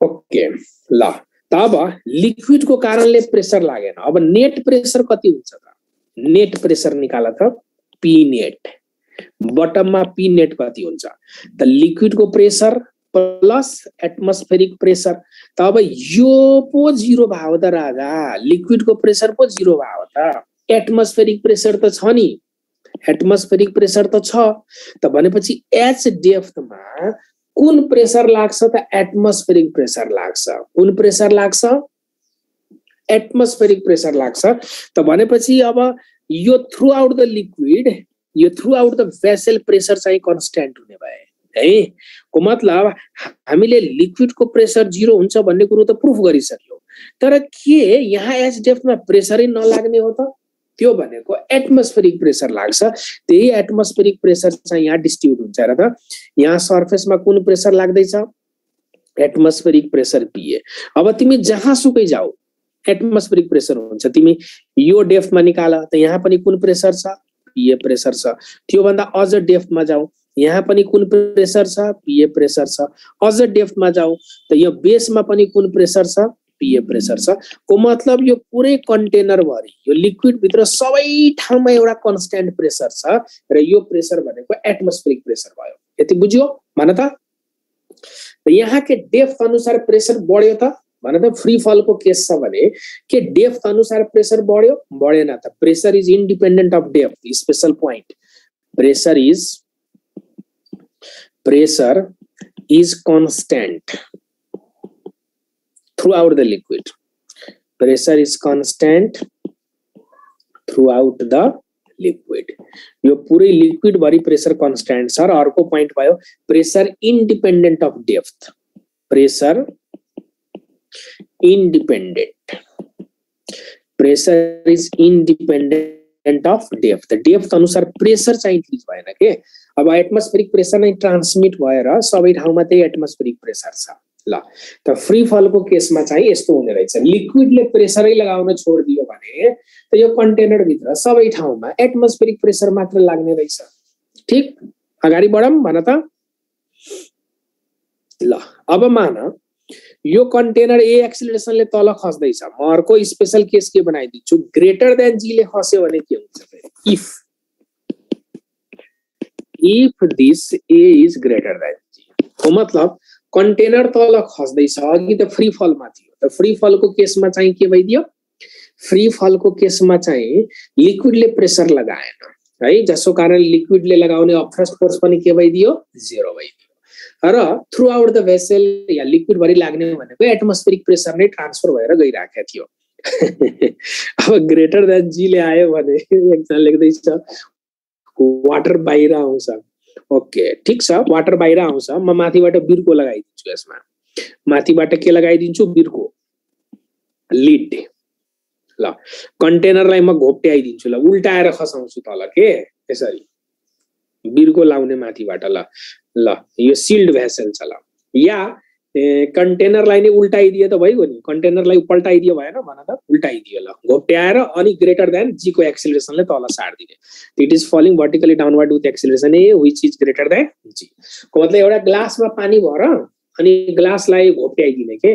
अनि घोप्ट्याएर त्यसलाई समाति राख्ने हैन. फेरि समाति राख्यो भने त पानी तल खस्छ. अनि घोप्ट्याउने बित्तिकै ग्रेटर देन जी को एक्सिलरेसनले तल लखेटे गर्यो ग्लासलाई.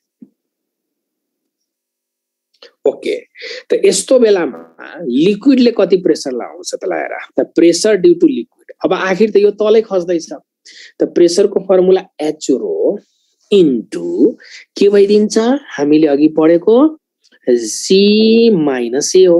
अब तिमी लजिक लगाऊ त. प्रेसरको फर्मुला जी माइनस ए त हो तर जी भन्दा त ए ठुलो छ.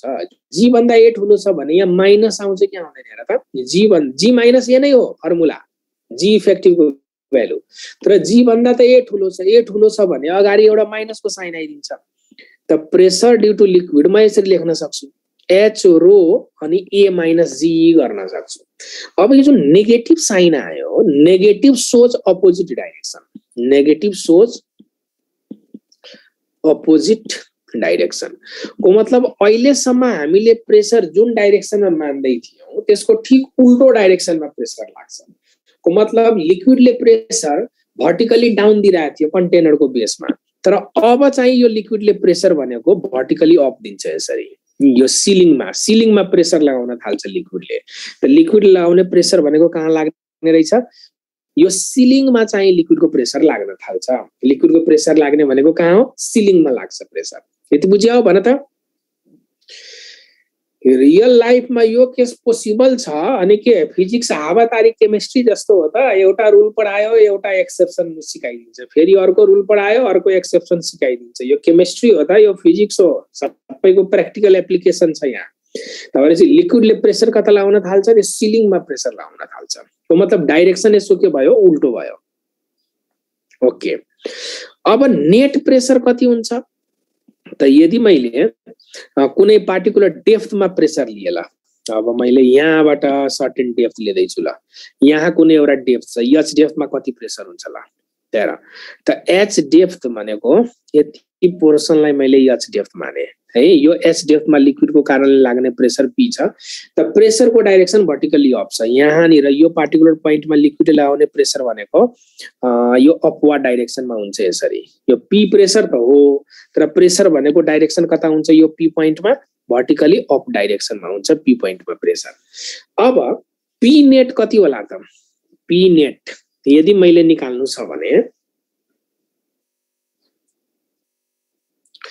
अब पी नेट कति होला त हामीले एटमोस्फेरिक प्रेसर प्लस यो लिक्विड को प्रेसर जोड्नु पर्यो त पी नेट क्याल्कुलेट गर्दाखेरि एटमोस्फेरिक प्रेसर अब पी को भ्यालु एच रो अनि यहाँ ए माइनस जी भइदियो तब तिमी लजिक लगाऊ त यहाँ डेप्थ बढ्यो भने प्रेसर घट्ने रहेछ थिंक केयरफुल्ली पीए भनेको त एटमोस्फेरिक प्रेसर भयो अब यदि डेप्थ बढ्यो भने प्रेसर बढ्यो कि घट्यो हेर त यदि मैले डेप्थ बढाएँ अब यहाँनिर डेप्थ बढाएको मतलब जस्तै यहाँबाट यो डेप्थमा कति प्रेसर छ त्यो भन्दा अझ तल जाऊ त्यो भन्दा अझ तल जाऊ त्यो भन्दा अझ तल जाऊ त भनेपछि डेप्थ हेर न यहाँ यति टर्म माइनस भइरहेछ हेर त माइनस भइरहेछ त एच बढ्यो भने त यो टर्म ठुलो भयो यो टर्म ठुलो भयो भने पीएबाट माइनस हुन थाल्छ को मतलब पी नेट चाहिँ के हुने रहेछ घट्ने रहेछ त in this case pressure decreases with depth यो केसमा प्रेसर डेप्थ अनुसार के हुन्छ डिक्रिज हुन्छ त हेर त्यसको कन्क्लुजन के भयो प्रेसर डिक्रिजेज विथ डेप्थ लेख्न मिल्यो pressure decreases with depth depth अनुसार प्रेसर डिक्रिज भएको देखियो एटमोस्फेरिक प्रेसर कसरी जीरो हुन्छ एटमोस्फेरिक प्रेसर त लागिराखेको छ नि नेग्लेक्ट गर्यो भने एउटा छुट्टी कुरो हो तर हामीले एटमोस्फेरिक प्रेसर पनि लिइरहेछौं ओके भयो भन त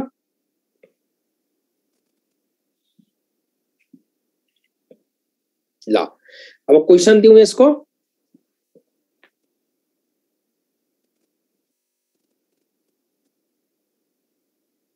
ल अब क्वेशन लेख एकदमै रमाइलो क्वेशन छ यो लिक्विड तल छ माथिबाट लाग्दैन यसरी एटमोस्फेरिक प्रेसर यहाँबाट लाग्ने हैन एटमोस्फेरिक प्रेसर यहाँबाट लाग्ने एटमोस्फेरिक प्रेसर ट्रान्समिट भएर सिधा तलसम्म आइपुग्छ त लिक्विड को प्रेसर अप छ एटमोस्फेरिक प्रेसर ट्रान्सफर भएर यहाँसम्म सिधा डाउन हुन्छ त नेट प्रेसर निकाल्नु परेन ब्रेक चाहिए हो र ब्रेक पछि क्वेशन लेख्न थाल्यो त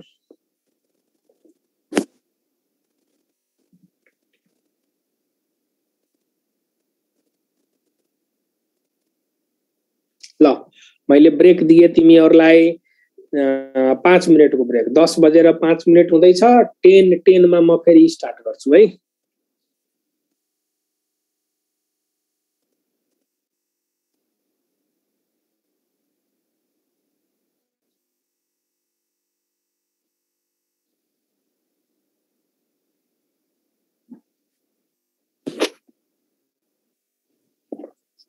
ल यो स्लाइड यस्तो छ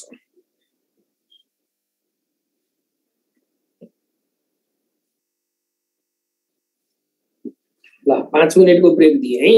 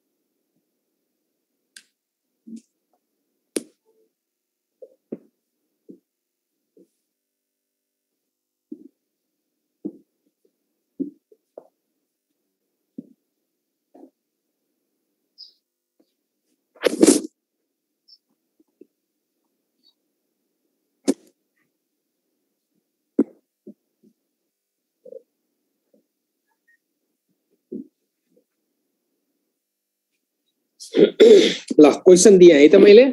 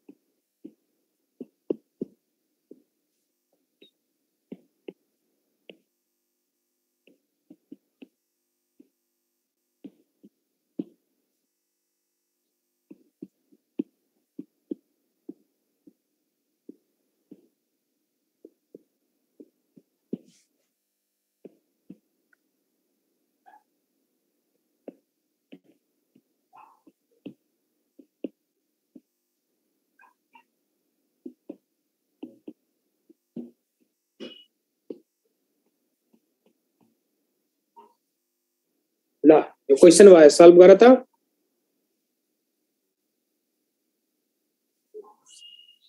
यसो आइडिया लगाउँ त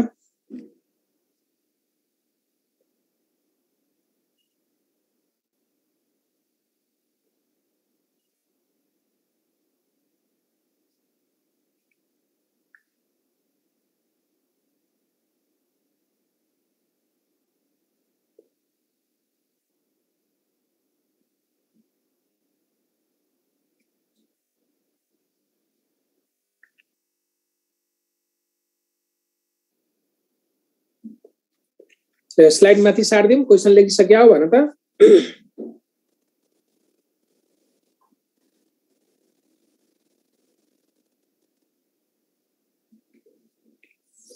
ल पहिला म क्वेशन बुझाइदिन्छु है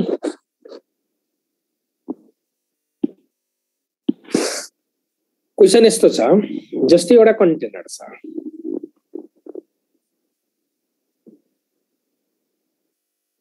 दिस इज कन्टेनर अब यो कन्टेनरमा एउटा क्युबिकल शेपको ब्लक फ्लोट गर्दैछ रे क्वेशनमा दियो कन्डिसन यो कन्टेनर भित्र एउटा क्युबिकल शेपको ब्लक छ जुन चाहिँ फ्लोट गर्दैछ अब यो क्युबिकल शेपको एउटा ब्लक छ र यो फ्लोट गर्दाखेरि यसको इमर्स्ड डेप्थ भनेको यो इमर्स डेप्थ जुन छ यति डुबेको डेप्थ सुरुमा कति थियो त h थियो भनेर भनेको छ है अब म यसलाई कपी गर्दियौ यो फिगरलाई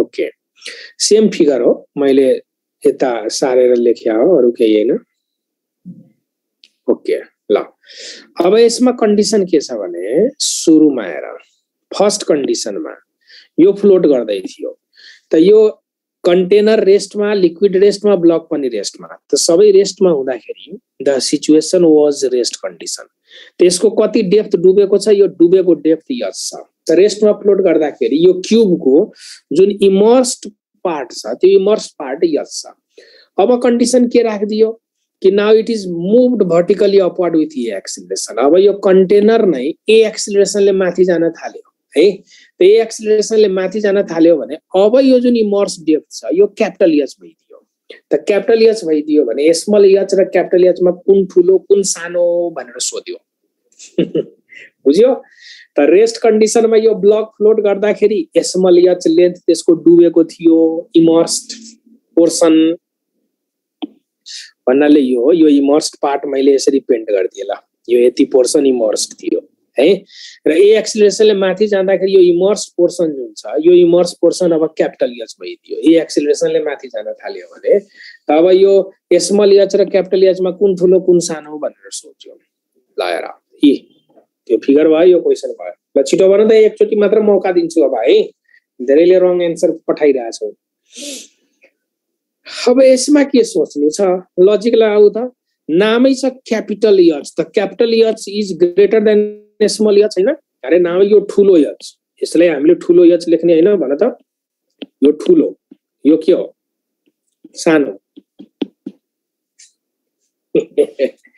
क्यापिटल एच नामै छ क्यापिटल एच त यो ठुलो हो त ठुलो त अलवेज ठुलो हुन्छ हैन यस्तो ठीक त अब तुरुन्तै अप्सन एन्सर चेन्ज गर्ने आइहाल्यो कति जना है यो बकवास लजिक हो यो लजिकले काम गर्दैन यसको एन्सर सी अप्सन हो small H equals to capital H हुन्छ कुनै पनि फरक पर्दैन immersed depth is independent of एसिलरेसन सित इन्डिपेन्डेन्ट हुन्छ immersed depth is independent of एसिलरेसन सित यसलाई कुनै लेना देना हुँदैन ल अब सल्युसन हेर एनीवे अब हेर पहिला त यो भन यो अब्जेक्ट फ्लोट गर्दैछ त अब्जेक्ट फ्लोट गर्दैछ भने यसमा यो फ्लोटिङ अब्जेक्टमा अपथ्रस्ट लाग्छ अब अपथ्रस्ट भनेको फोर्स हो त मैले अपथ्रस्टको सिम्बल म अहिले यु लेख्दिन है जब आर्किमिडिस प्रिन्सिपल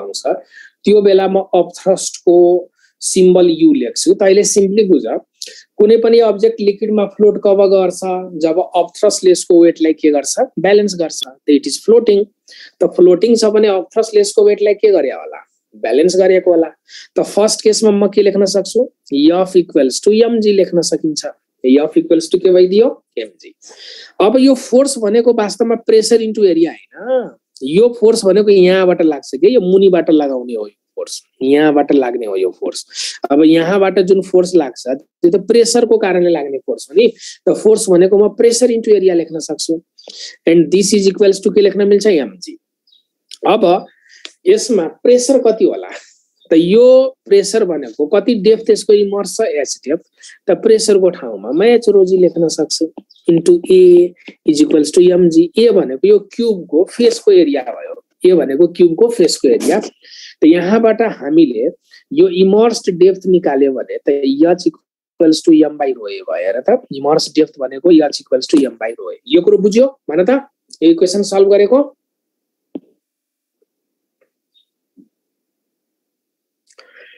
फोर्स कुनै पनि अब्जेक्ट लिक्विडमा फ्लोट गर्छ भने हाइड्रोस्ट्याटिक फोर्सले त्यसको वेटलाई ब्यालेन्स गर्छ आर्किमिडिस प्रिन्सिपल हो फोर्स भनेको लिक्विडबाट आउने फोर्स हो त लिक्विडले लगाउने फोर्स भनेको प्रेसर इन्टु एरिया हुन्छ प्रेसर भनेको h rho g हुन्छ अनि मैले h को भ्यालु निकाल्दिए अब सेकेन्ड केसमा हेर अब सेकेन्ड केसमा पनि त्यो लिक्विड वाला फोर्स भर्टिकली अप यसको वेट भर्टिकली डाउन त सेकेन्ड केसमा यो a एक्सिलरेसनले माथि जाँदैछ भने यहाँ न्युटन्स ल युज गर्नु पर्यो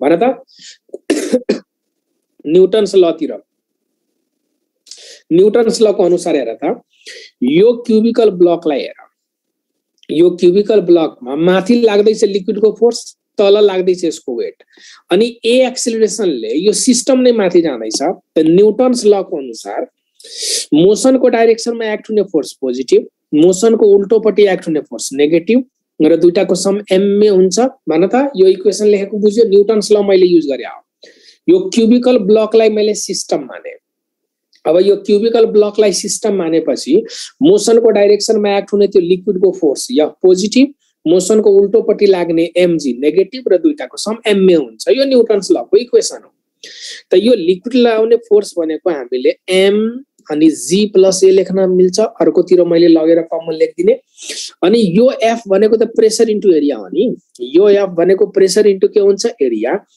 and this will be m times g plus a अब प्रेसर कति होला त हेर त यहाँनिर लिक्विडले h डेप्थमा लगाउने प्रेसर भनेको h rho g त हो तर एसिलरेटेड फ्रेम छ हेर त अहिले भर्खरै हामीले पढेका थियौ एसिलरेटेड फ्रेममा लिक्विडले h डेप्थमा जुन प्रेसर लगाउँछ त्यसको फर्मुला के थियो h rho g plus a हुन्छ प्रेसरको ठाउँमा a is equals to m times कति लेख्न मिल्छ g प्लस a त हेर त यो g प्लस a यो g प्लस a चाहिँ क्यान्सल भइदियो त क्यापिटल h को भ्यालु कति आयो त capital h is m by रो ए नै भयो this is your second equation अब फर्स्ट र सेकेन्ड इक्वेसनलाई कम्पेयर गर त रेस्टमा हुँदाखेरि इमर्स डेप्थ m बाइ रो ए एक्सिलरेसनले माथि जाँदाखेरि पनि इमर्स डेप्थ m बाइ रो ए त दुईटैको भ्यालु के रहेछ इक्वल रहेछ को मतलब क्यापिटल h इक्वल्स टु के हुन्छ स्मल h हुन्छ को मतलब यसलाई एक्सिलरेसन सित कुनै मतलब हुँदैन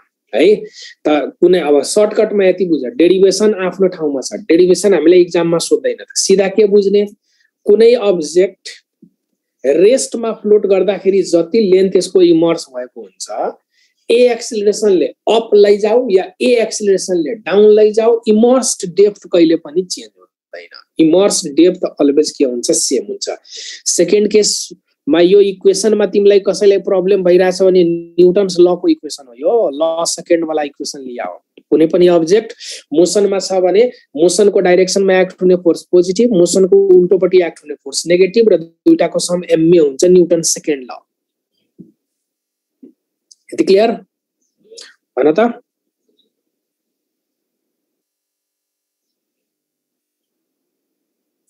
force due to pressure pressure को फर्मुला के हुन्छ प्रेसर भनेको फोर्स बाइ एरिया हो त फोर्स भनेको प्रेसर इन्टु एरिया भएन क्रस मल्टिप्लिकेसन गरिदियो भने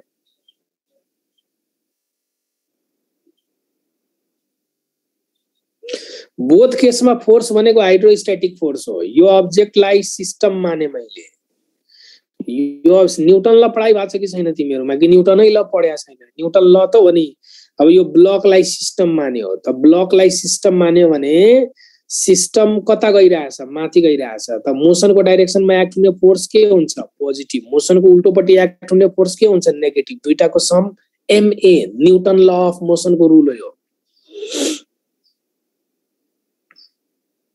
ओके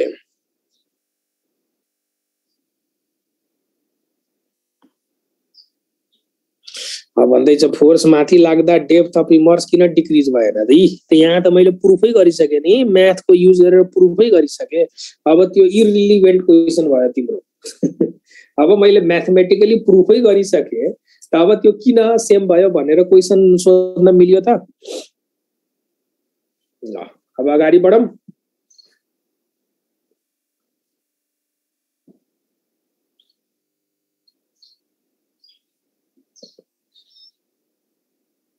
ओके यति कुरो जानिसकेपछि अब हामी इन्टर गर्छौं आर्किमिडिज प्रिन्सिपल है अब यो जुन फोर्सले तिमीहरु कति जनाले झुकिराखेका छ यो फोर्स भनेको हाइड्रोस्ट्याटिक प्रेसर जुन म लेख्दै छु प्रेसर सित रिलेट गरेर यसको एक्सप्लेनेसन अब आउँछ है आर्किमिडिज प्रिन्सिपलमा भनेपछि आर्किमिडिज प्रिन्सिपलमा यो जुन प्रेसर भन्ने टर्म्स आउँछ हाइड्रोस्ट्याटिक फोर्स जुन अप थ्रस्ट को कारणले आउँछ यो प्रेसर र एरियाकै प्रोडक्ट हो यो यसैको अब हामी आर्किमिडिज प्रिन्सिपलमा डिटेलमा पढ्छौं हाइड्रोस्ट्याटिक फोर्स र अप थ्रस्टमा के फरक छ धेरै फरक छ सबै हाइड्रोस्ट्याटिक फोर्स अप थ्रस्ट हुँदैन सबै हाइड्रोस्ट्याटिक फोर्स अप थ्रस्ट हुँदैन जुन हाइड्रोस्ट्याटिक फोर्स अपवर्ड डाइरेक्सनमा लाग्छ त्यसलाई हामी अप थ्रस्ट भन्छौं हाइड्रोस्ट्याटिक फोर्स होरिजेन्टल पनि हुन सक्छ भर्टिकली डाउन पनि हुन सक्छ भर्टिकली अप पनि हुन सक्छ र जुन हाइड्रोस्ट्याटिक फोर्स भर्टिकली अपवर्ड डाइरेक्सनमा हुन्छ त्यसको नाम राखिएको छ अप थ्रस्ट ओके ल लेख आर्किमिडिज principal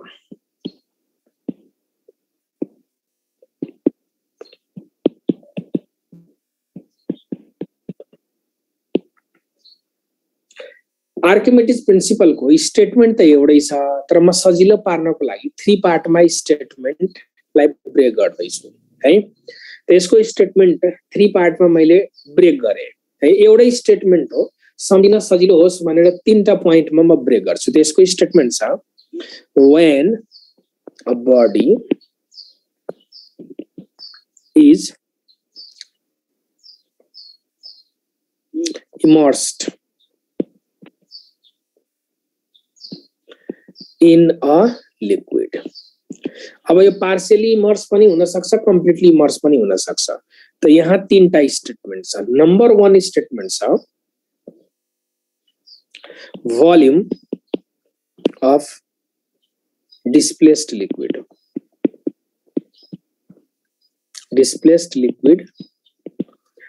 is equals to immersed volume of body को मतलब बडी को जति भोल्युम लिक्विडमा इमर्स हुन्छ त्यो भोल्युम बराबरको लिक्विडले के गर्छ डिस्प्लेस गर्छ सेकेन्ड पार्ट अब अपथ्रस्ट लाग्छ upthrust is equals to loss in weight of body loss in weight of body अब यो जुन थर्ड पार्ट छ थर्ड पार्ट हाम्रो लागि एकदमै इम्पोर्टेन्ट छ यो पनि अपथ्रस्टकै फर्मुला हो upthrust is equals to weight of displaced liquid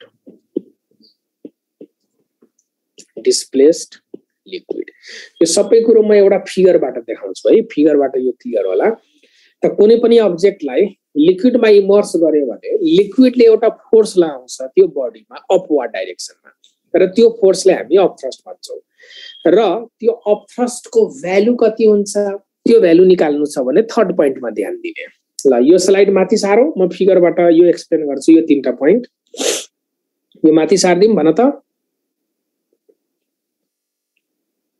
okay अब यो फिगर हेर फिगरबाट क्लियर हुन्छ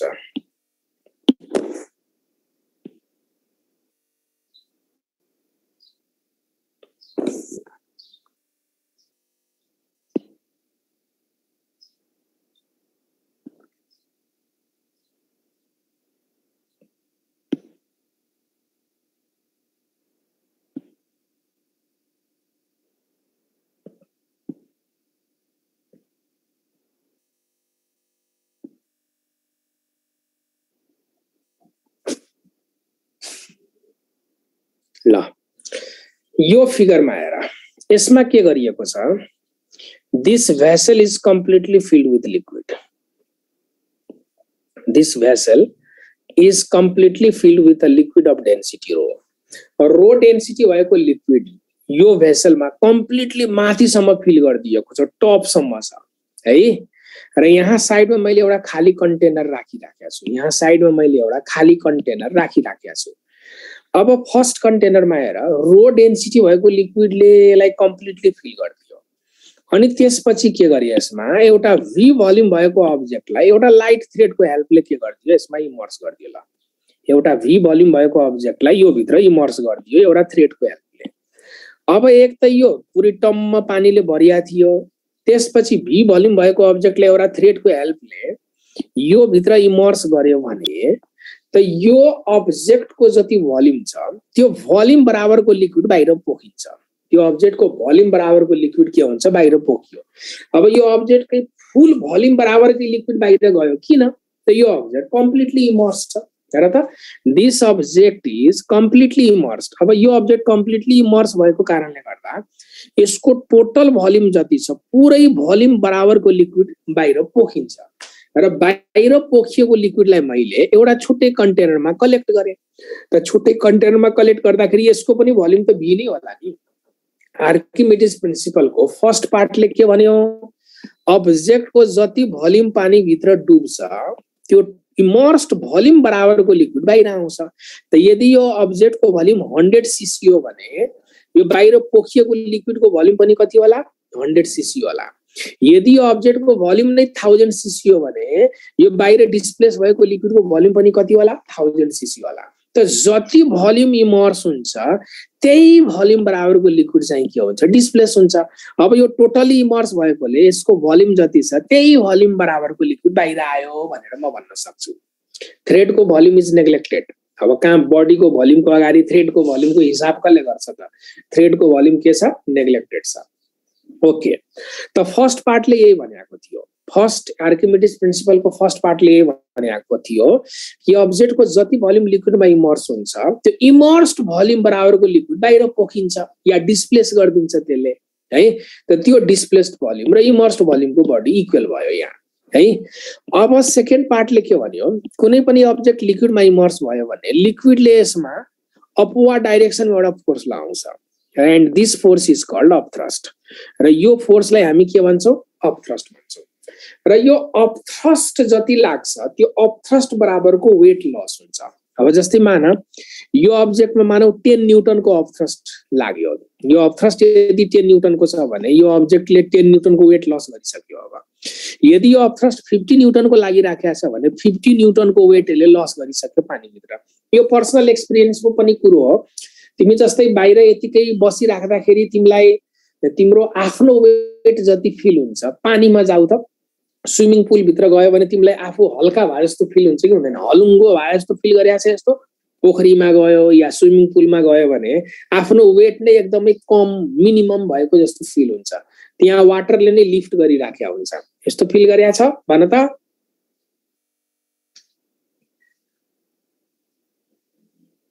खै त सबै कता हरायो?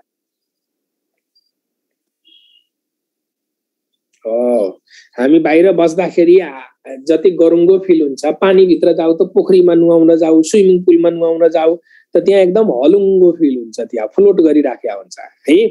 त भनेपछि हामी त्यहाँ आफूलाई हलुङ्गो फिल किन गर्यो? लाइटर वेटको किन फिल गर्यो? त लिक्विडले अपथ्रस्ट लगाउँछ। त लिक्विडले जति अपथ्रस्ट फोर्स लगायो त्यही अपथ्रस्ट फोर्सको कारणले हाम्रो वेट लस भएको हुन्छ। त जति अपथ्रस्ट लाग्यो त्यही बराबरको वेट यहाँ पानीभित्र के भयो? लस भयो। ओके, सेकेन्ड पार्टले यो कुरो देखायो। थर्ड पार्टले के भन्छ? यो अपथ्रस्ट क्याल्कुलेट गर्नु छ भने यो बाहिर पोखिएको लिक्विडको वेट कति छ त्यो वेट निकाल। यो बाहिर जुन पोखिएको लिक्विड छ, यो बाहिर आएको लिक्विडको वेट कति छ वेट निकाल र यसको वेट जति होला त्यही बराबरको यहाँ के लाग्यो होला? अपथ्रस्ट होला। त यो लिक्विडको वेट भनेको मैले mg माने, यो लिक्विडको वेट मैले कति माने? mg। अब डेन्सिटी त सेम हुन्छ नि, कन्टेनरै पछि लिक्विडले त डेन्सिटी सो गर्दैन। त भनेपछि यहाँ लाग्ने अपथ्रस्ट कति छ त्यो निकाल्नु छ भने यो बाहिर आएको लिक्विडको वेट कति छ? मानौ यो बाहिर आएको लिक्विडलाई मैले तराजुमा राखेर जोखे, यसलाई मैले तराजुमा राखेर जोखे र यो लिक्विड 10 न्यूटन छ, यसको वेट कति भेटाए मैले? 10 न्यूटन वेट छ। त यहाँ अपथ्रस्ट 10 न्यूटन लाग्यो होला। यदि यो लिक्विडलाई तराजुमा राखेर जोख्दाखेरि यसको वेट 100 न्यूटन रहेछ, मतलब यहाँ अपथ्रस्ट कति होला? 100 न्यूटनको लागिरह होला। भनेपछि यो बाहिर डिस्प्लेस भएको लिक्विडको वेट जति हुन्छ नि त्यो वेट बराबरकै यहाँ के लाग्या हुन्छ? अपथ्रस्ट लाग्या हुन्छ। त upthrust U is equals to weight of displaced liquid,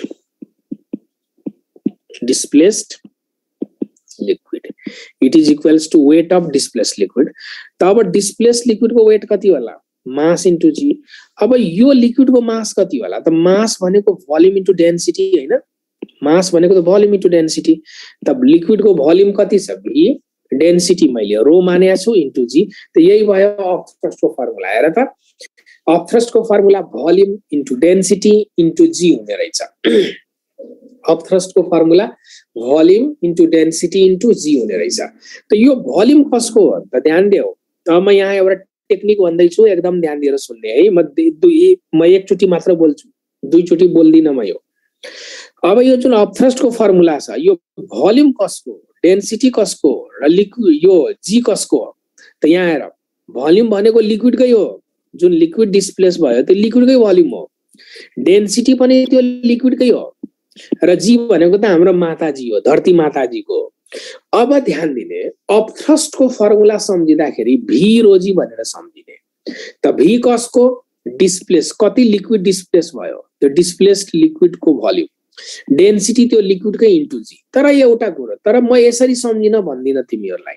वास्तवमा अपथ्रस्ट को फर्मुला कति भोल्युम अफ लिक्विड डिस्प्लेस भयो, डिस्प्लेस्ड लिक्विड को भोल्युम, डेन्सिटी पनि त्यही लिक्विड को इन्टु जी। तर म यसरी सम्झिन कहिले पनि भन्दिन। किन भन्दिन? त एक्जाममा कति भोल्युम अफ लिक्विड डिस्प्लेस भयो त्यो भनेकै हुँदैन। अब सोच, यो भी भनेको वास्तवमा लिक्विडकै भोल्युम हो, तर यो भोल्युम भनेको यो बडीको भोल्युमसित इक्वल हैन। हेर त, यो भोल्युम भनेको बडीको भोल्युमसित इक्वल छ। त भनेपछि यो लिक्विडको भोल्युम भनेर किन याद राख्ने? यो बडीको भोल्युम भनेर याद राख है। भोल्युम कसको? बडीको, जुन लिक्विड भित्र इमर्स हुँदैछ।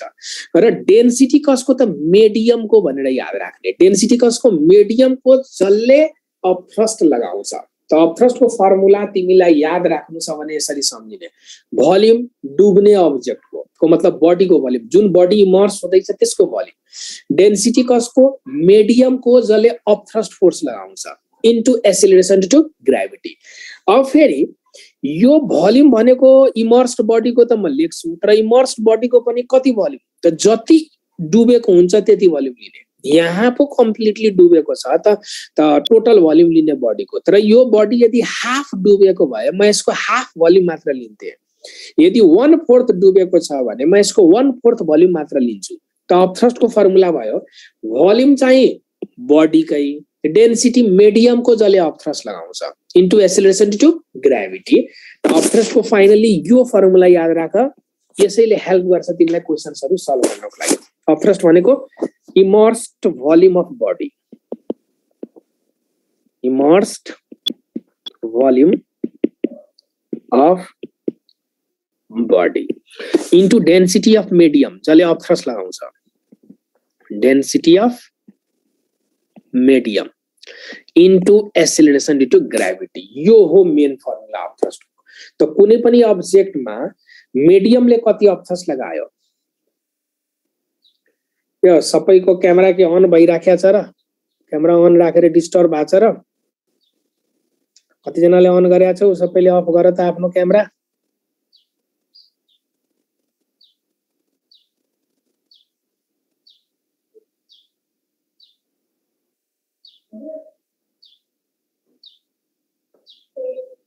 ल ओके, अब जस्तै प्राय स्टुडेन्टहरुले रङ वेमा याद राख्छ के, अब स्कुल लेभलतिर नै त्यसरी पढाइदिया हुन्छ अनि रङ वेमा याद राख्ने गर्ने हुन्छ। त्यसरी कहिले पनि याद नराख्नु फर्मुला। ठीक छ, बुकहरुमा लेख्या हुन्छ डिस्प्लेस्ड लिक्विडको वेटले डिभाइड गर्नुपर्छ। तारे अब्जेक्टिभ क्वेशनमा त्यो टेक्निक थोरै काम लाग्छ। अब जस्तै तिमी अहिले आफ्नो रुममा बसिराखेका छौ त तिम्रो जुन सराउन्डिङ छ त्यो त एयर छ। त एयरले तिम्रो बडीमा अपथ्रस्ट लगाइरहेछ कि छैन? आफै लजिक लगाउ त। You are sitting in your room र तिमी पनि त एयर भित्र बसिरहेछौ। त एयर भनेको एउटा मिडियम हो। एयर मिडियमले हाम्रो बडीमा अपथ्रस्ट लगाउँदैछ। तब एयरले तिम्रो बडीमा कति अपथ्रस्ट लगायो, तब तिम्रो बडीले कति एयर डिस्प्लेस गर्यो त्यो कसरी खोज्छौ? त्यो तिम्रो बडीले डिस्प्लेस गरेको एयर त अलरेडी एटमोस्फियरको एयरमा मिक्स भइसक्यो।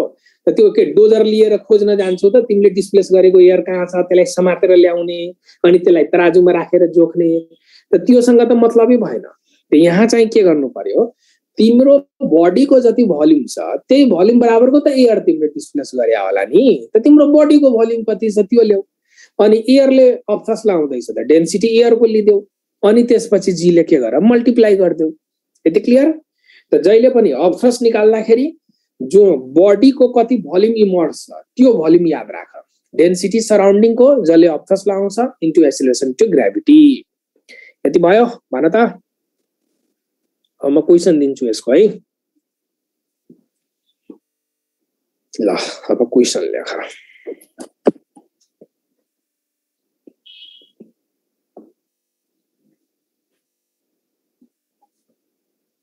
A block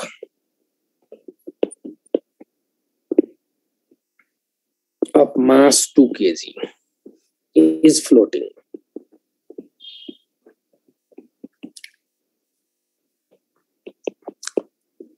floating in water.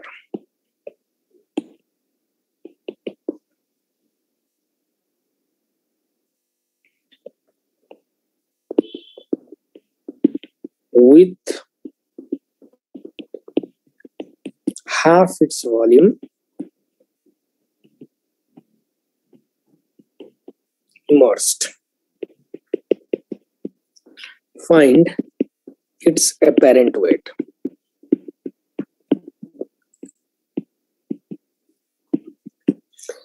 एउटा ब्लक छ जसको मास 2 kg को छ। 2 kg मास भएको ब्लक वाटरमा फ्लोट गर्दैछ र हाफ भोल्युम यसको चाहिँ इमर्स्ड छ है। त यो बडीको एपेरेन्ट वेट कति होला क्याल्कुलेट गर्नु पर्यो। ए option 10 Newton, 20 Newton, 1 Newton, D option 0। Temperature बढ्यो भने अपथ्रस्ट घट्यो नि। टेम्परेचर यदि टेम्परेचर बढायो भने लिक्विडको डेन्सिटी घट्छ।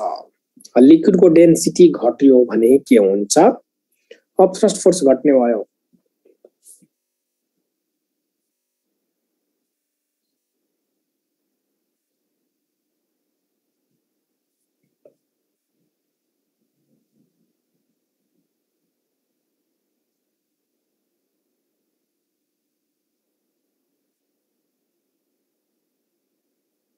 ल कुन अप्सनमा एन्सर भन त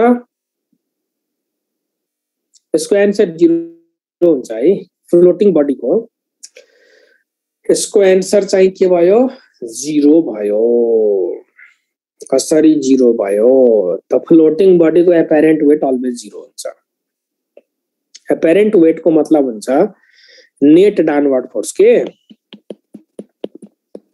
एपेरेन्ट वेट भनेको mg माइनस अफ थ्रस्ट हो के mg माइनस अफ थ्रस्टलाई हामी के भन्छौं एपेरेन्ट वेट भन्छौं अब हेर यस्तो कन्डिसन थियो के यो वाटरको लेभल छ अब वाटरमा एउटा 2 kg मास भएको अब्जेक्ट फ्लोट गर्दैछ ल हाफ भोल्युम यसको पानी भित्र छ को मतलब half volume is inside the water and remaining half is outside अब यति भोल्युम इमर्स भएर यो फ्लोट गर्दैछ अब फ्लोट गर्दैछको मतलब के अफ थ्रस्टले यसको वेटलाई ब्यालेन्स गरेको होला नि कुनै पनि अब्जेक्ट लिक्विडमा कब फ्लोट हुन्छ कुनै पनि अब्जेक्ट लिक्विडमा फ्लोट कब हुन्छ जब अफ थ्रस्टले यसको वेटलाई ब्यालेन्स गर्छ यदि अफ थ्रस्ट भन्दा वेट ग्रेटर भयो भने त यो त डुब्छ यो त सिंक भइदिन्छ यदि अफ थ्रस्ट र वेट इक्वल छ भने त्यो केसमा फ्लोटिङ हो लज अफ फ्लोटेसन नै हो अब अब्जेक्ट कति भोल्युम डुबेर फ्लोट गर्यो त्यससित मतलब हुँदैन है अब्जेक्ट हाफ भोल्युम इमर्स भएर फ्लोट हुँदैछ कि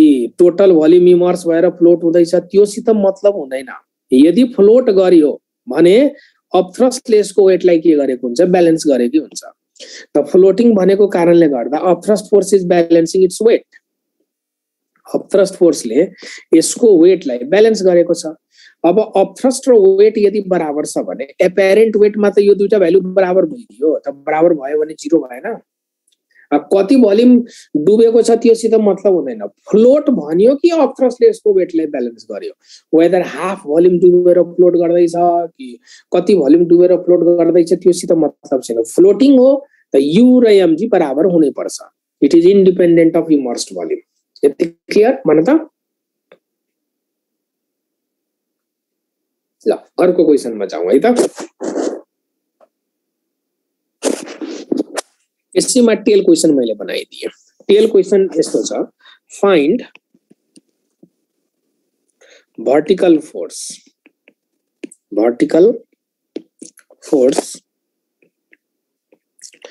to be applied on a block such that it floats just within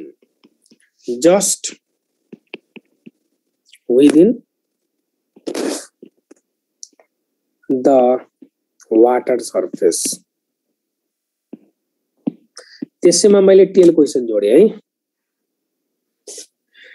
A option 10 Newton be option 20 Newton C option 5 Newton D option non of this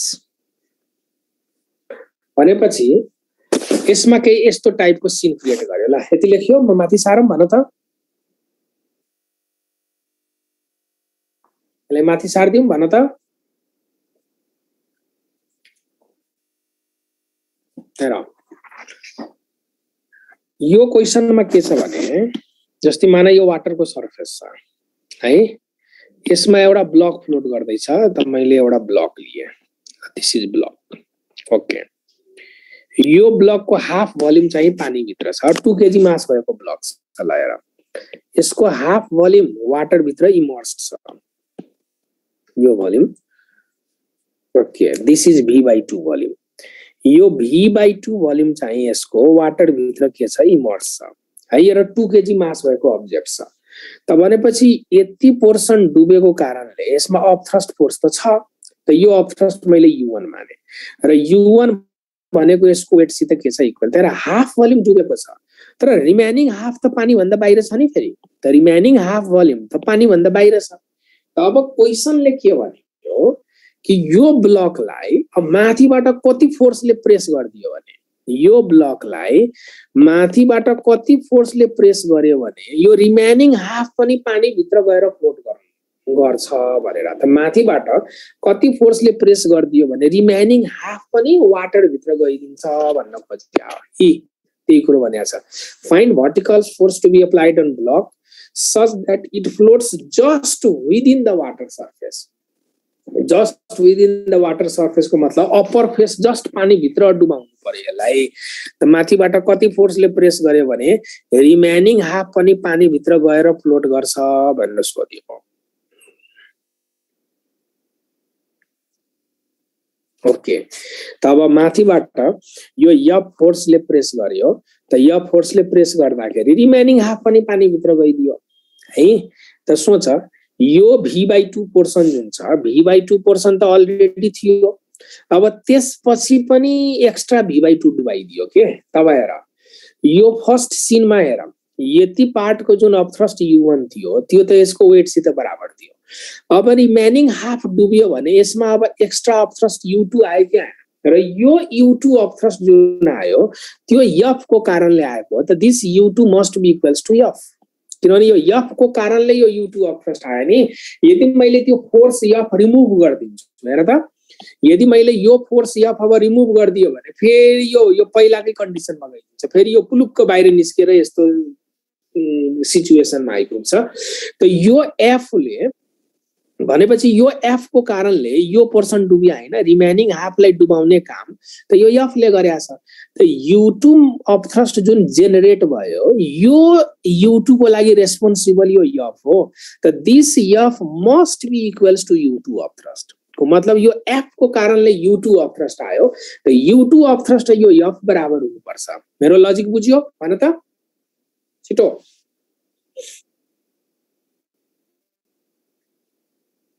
है त केही लेखेन। Okay, तब कुरो आयो u2 कसरी निकाल्ने त u2 अपथ्रस्ट निकाल्नु छ। त u2 अपथ्रस्ट निकाल्नु छ भने u1 अपथ्रस्ट को हेल्प लिऊ। त हेर u1 अपथ्रस्ट कति होला, u1 अपथ्रस्ट भनेको लजिकली सोच त u1 ले यसको वेटलाई ब्यालेन्स गरेको छ। ओके, र मैले फर्मुला युज गरिदियो भने u1 निकाल्नु छ भने u1 को लागि इमर्स्ड भोल्युम त v/2 थियो। हेर त u1 अपथ्रस्ट जुन छ, अब हेर अपथ्रस्ट को फर्मुला के छ, volume immersed volume of body है। त u1 अपथ्रस्ट जुन छ यति भोल्युम डुबेको कारणले आएको हो। u1 अपथ्रस्ट भनेको यति भोल्युम डुबेर आएको। त u1 को लागि v/2 डेन्सिटी कसको, लिक्विडको, त लिक्विडको डेन्सिटी भनेको वाटर है इन्टु g, र यो भनेको 20 न्यूटन छ किनभने mg को भ्यालु भनेको 20 न्यूटन हैन। यो अब्जेक्ट को वेट 2 kg छ, त्यसको वेट भनेको 20 न्यूटन भयो नि। हेर त u1 अपथ्रस्ट भनेको यति लेख्न मिल्यो। ओके, अब यो f भनेको कति हो, त f भनेको u2 अपथ्रस्ट सित इक्वल छ। त u2 अपथ्रस्ट निकाल्नु छ भने u2 अपथ्रस्ट त यो भोल्युम डुबेर भएको हो नि, यति भोल्युम। त यो भोल्युम कति छ, मलाई यो भोल्युम चाहियो। u2 अपथ्रस्ट को लागि त यो भोल्युम इमर्स भएर आएको हो u2 अपथ्रस्ट, त यो भोल्युम कति छ, त यो भोल्युम भनेको v/2 छ है। डेन्सिटी कसको, मिडियम को, त रो w वाटर को डेन्सिटी इन्टु g। अब सोच त v/2 रो w इन्टु g यही टर्म यहाँ छ, र यो भनेको 20 सित इक्वल छ। त यसको ठाउँमा म 20 सब्स्टिट्युट गरिदिन्छु। त f2 फोर्स को आन्सर कति भयो, त this force applied must be 20 Newton को हुनु पर्यो। ठीक, त भन्नुको मतलब यसमा हामीले सिम्पली यति कुरो के बुझ्नु पर्यो भने कुनै पनि अब्जेक्ट लिक्विडमा पार्शियली इमर्स भएर फ्लोट गर्दै थियो, कुनै पनि अब्जेक्ट लिक्विडमा पार्शियली इमर्स भएर फ्लोट गर्दैछ, र मैले यसलाई बाहिरबाट कुनै एक्स्ट्रा फोर्स लगाए भने त्यो एक्स्ट्रा फोर्सको कारणले फर्दर कति डुब्यो के, त्यो एक्स्ट्रा फोर्सको कारणले फर्दर जति पोर्सन डुब्यो नि त्यो पार्टको अपथ्रस्ट त्यो एक्स्ट्रा फोर्स सित इक्वल हुने रहेछ। त मान न यही क्वेशनमा यसरी भनिदिन्थ्यो कि यसको 2/3 भोल्युम डुबेको थियो होला। A body is floating in water with its 2/3 volume immersed, and what extra force must be applied such that it floats just within the water surface यदि भन्या भए त यस्तो बेलामा त्यो एक्स्ट्रा फोर्स को अपथ्रस्ट भनेको कि जस्तै मान ल यस्तो टाइपको सिचुएसन, ल एउटा सिचुएसन मैले यस्तो माने, यो एउटा बडी छ, यो लिक्विडमा फ्लोट गर्दैछ, कति भोल्युम डुबेर, त 2/3 भोल्युम डुबेर यो लिक्विडमा फ्लोट गर्दैछ। अनि सोधियो 2/3 भोल्युम भित्र छ भने बाहिर भएको भोल्युम 1/3 भएन। हेर त अब माथिबाट कति फोर्सले एप्लाई गर्यो भने यो जस्ट पानी भित्र गएर फ्लोट गर्छ भनेर, माथिबाट कति फोर्स एप्लाई गर्यो भने यो जस्ट वाटर भित्र गएर फ्लोट गर्छ। त सोच त 2/3 भी त अलरेडी डुबेको छ र v/3 मैले डुबाएँ यो य फोर्सको कारणले। त यो फोर्स के सित इक्वल हुनुपर्छ त यो v/3 भोल्युमको अपथ्रस्ट सित इक्वल हुनुपर्छ। त यो पार्टको अपथ्रस्टलाई सिम्पली यो f सित के गर्दिने इक्वेट गर्दिने। यति बुझ्यो भन त।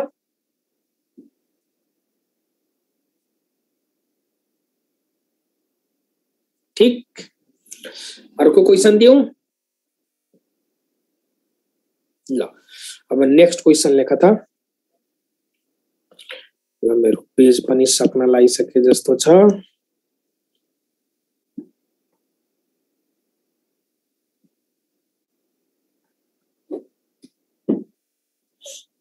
ल क्वेशन लेखा। क्वेशन छ a cubical block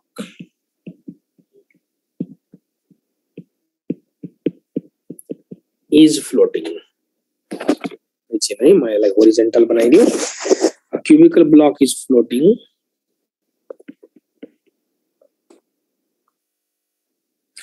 अब हाउ मच त्यो त मैले एक्जाम्पलको लागि देखाएको नि सेकेन्ड केस। अब जति हुन सक्छ नि। अब अघिको क्वेशनमा 2 kg के अब्जेक्ट छ 2/3 भोल्युम डुबेर फ्लोट गर्दै थियो त्यो कति फोर्स लगायो भने त्यो फेरि डुब्छ त्यो त मैले एक्जाम्पलको लागि मैले पो दिया हो त। अब त्यो त जति पनि हो अब निकाल न आफै निकाल्न सकिहाल्छु नि। Cubical block is floating in एकैछिन पख मैले के लेख्न लागेको थिएँ अर्कै के लेख्न थाले ल। ल यति कुरो मेटे है। अब लेख सुरुदेखि cubical block. A cubical block floats just within the water surface. Block floats just within the water surface when 200 gram mass is placed on it. Is placed on it.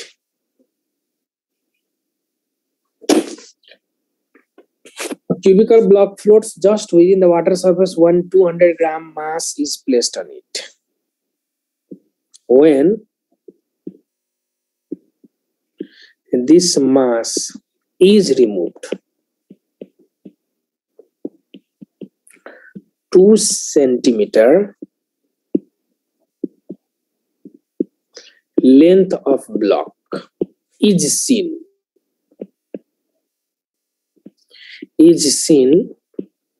above water surface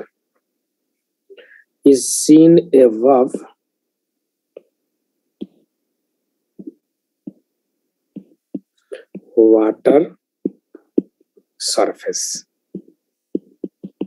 Find length of cube. Find length of cube. Cube को length कति होला निकाल्नु पर्ने भयो। A option 8 centimeter, B option 12 centimeter, C option 10 centimeter, D option 14.14 centimeter। ल solve गर त। अहिलेकै क्वेशन जस्तो छ सेम कन्सेप्ट युज गर्न मिल्छ।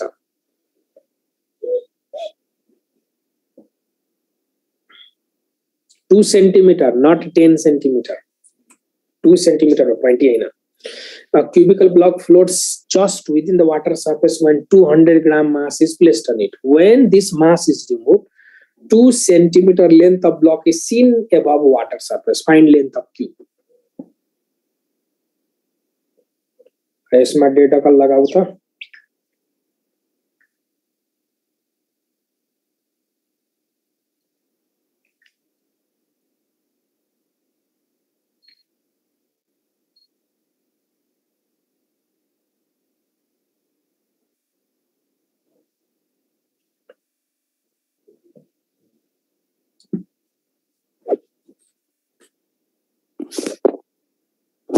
सक्छ यसको आन्सर चाहिँ यो 10 सेन्टिमिटर हो करेक्ट आन्सर।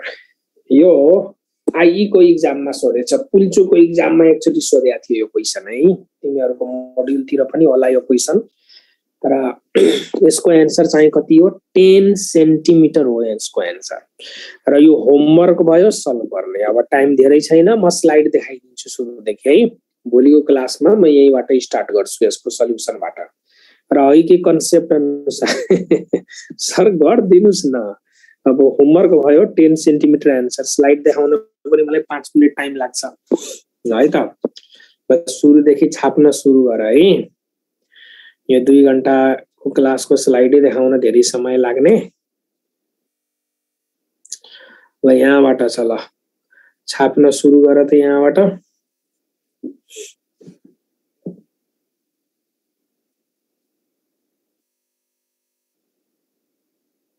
छाप्यो यति ल अब यो छाप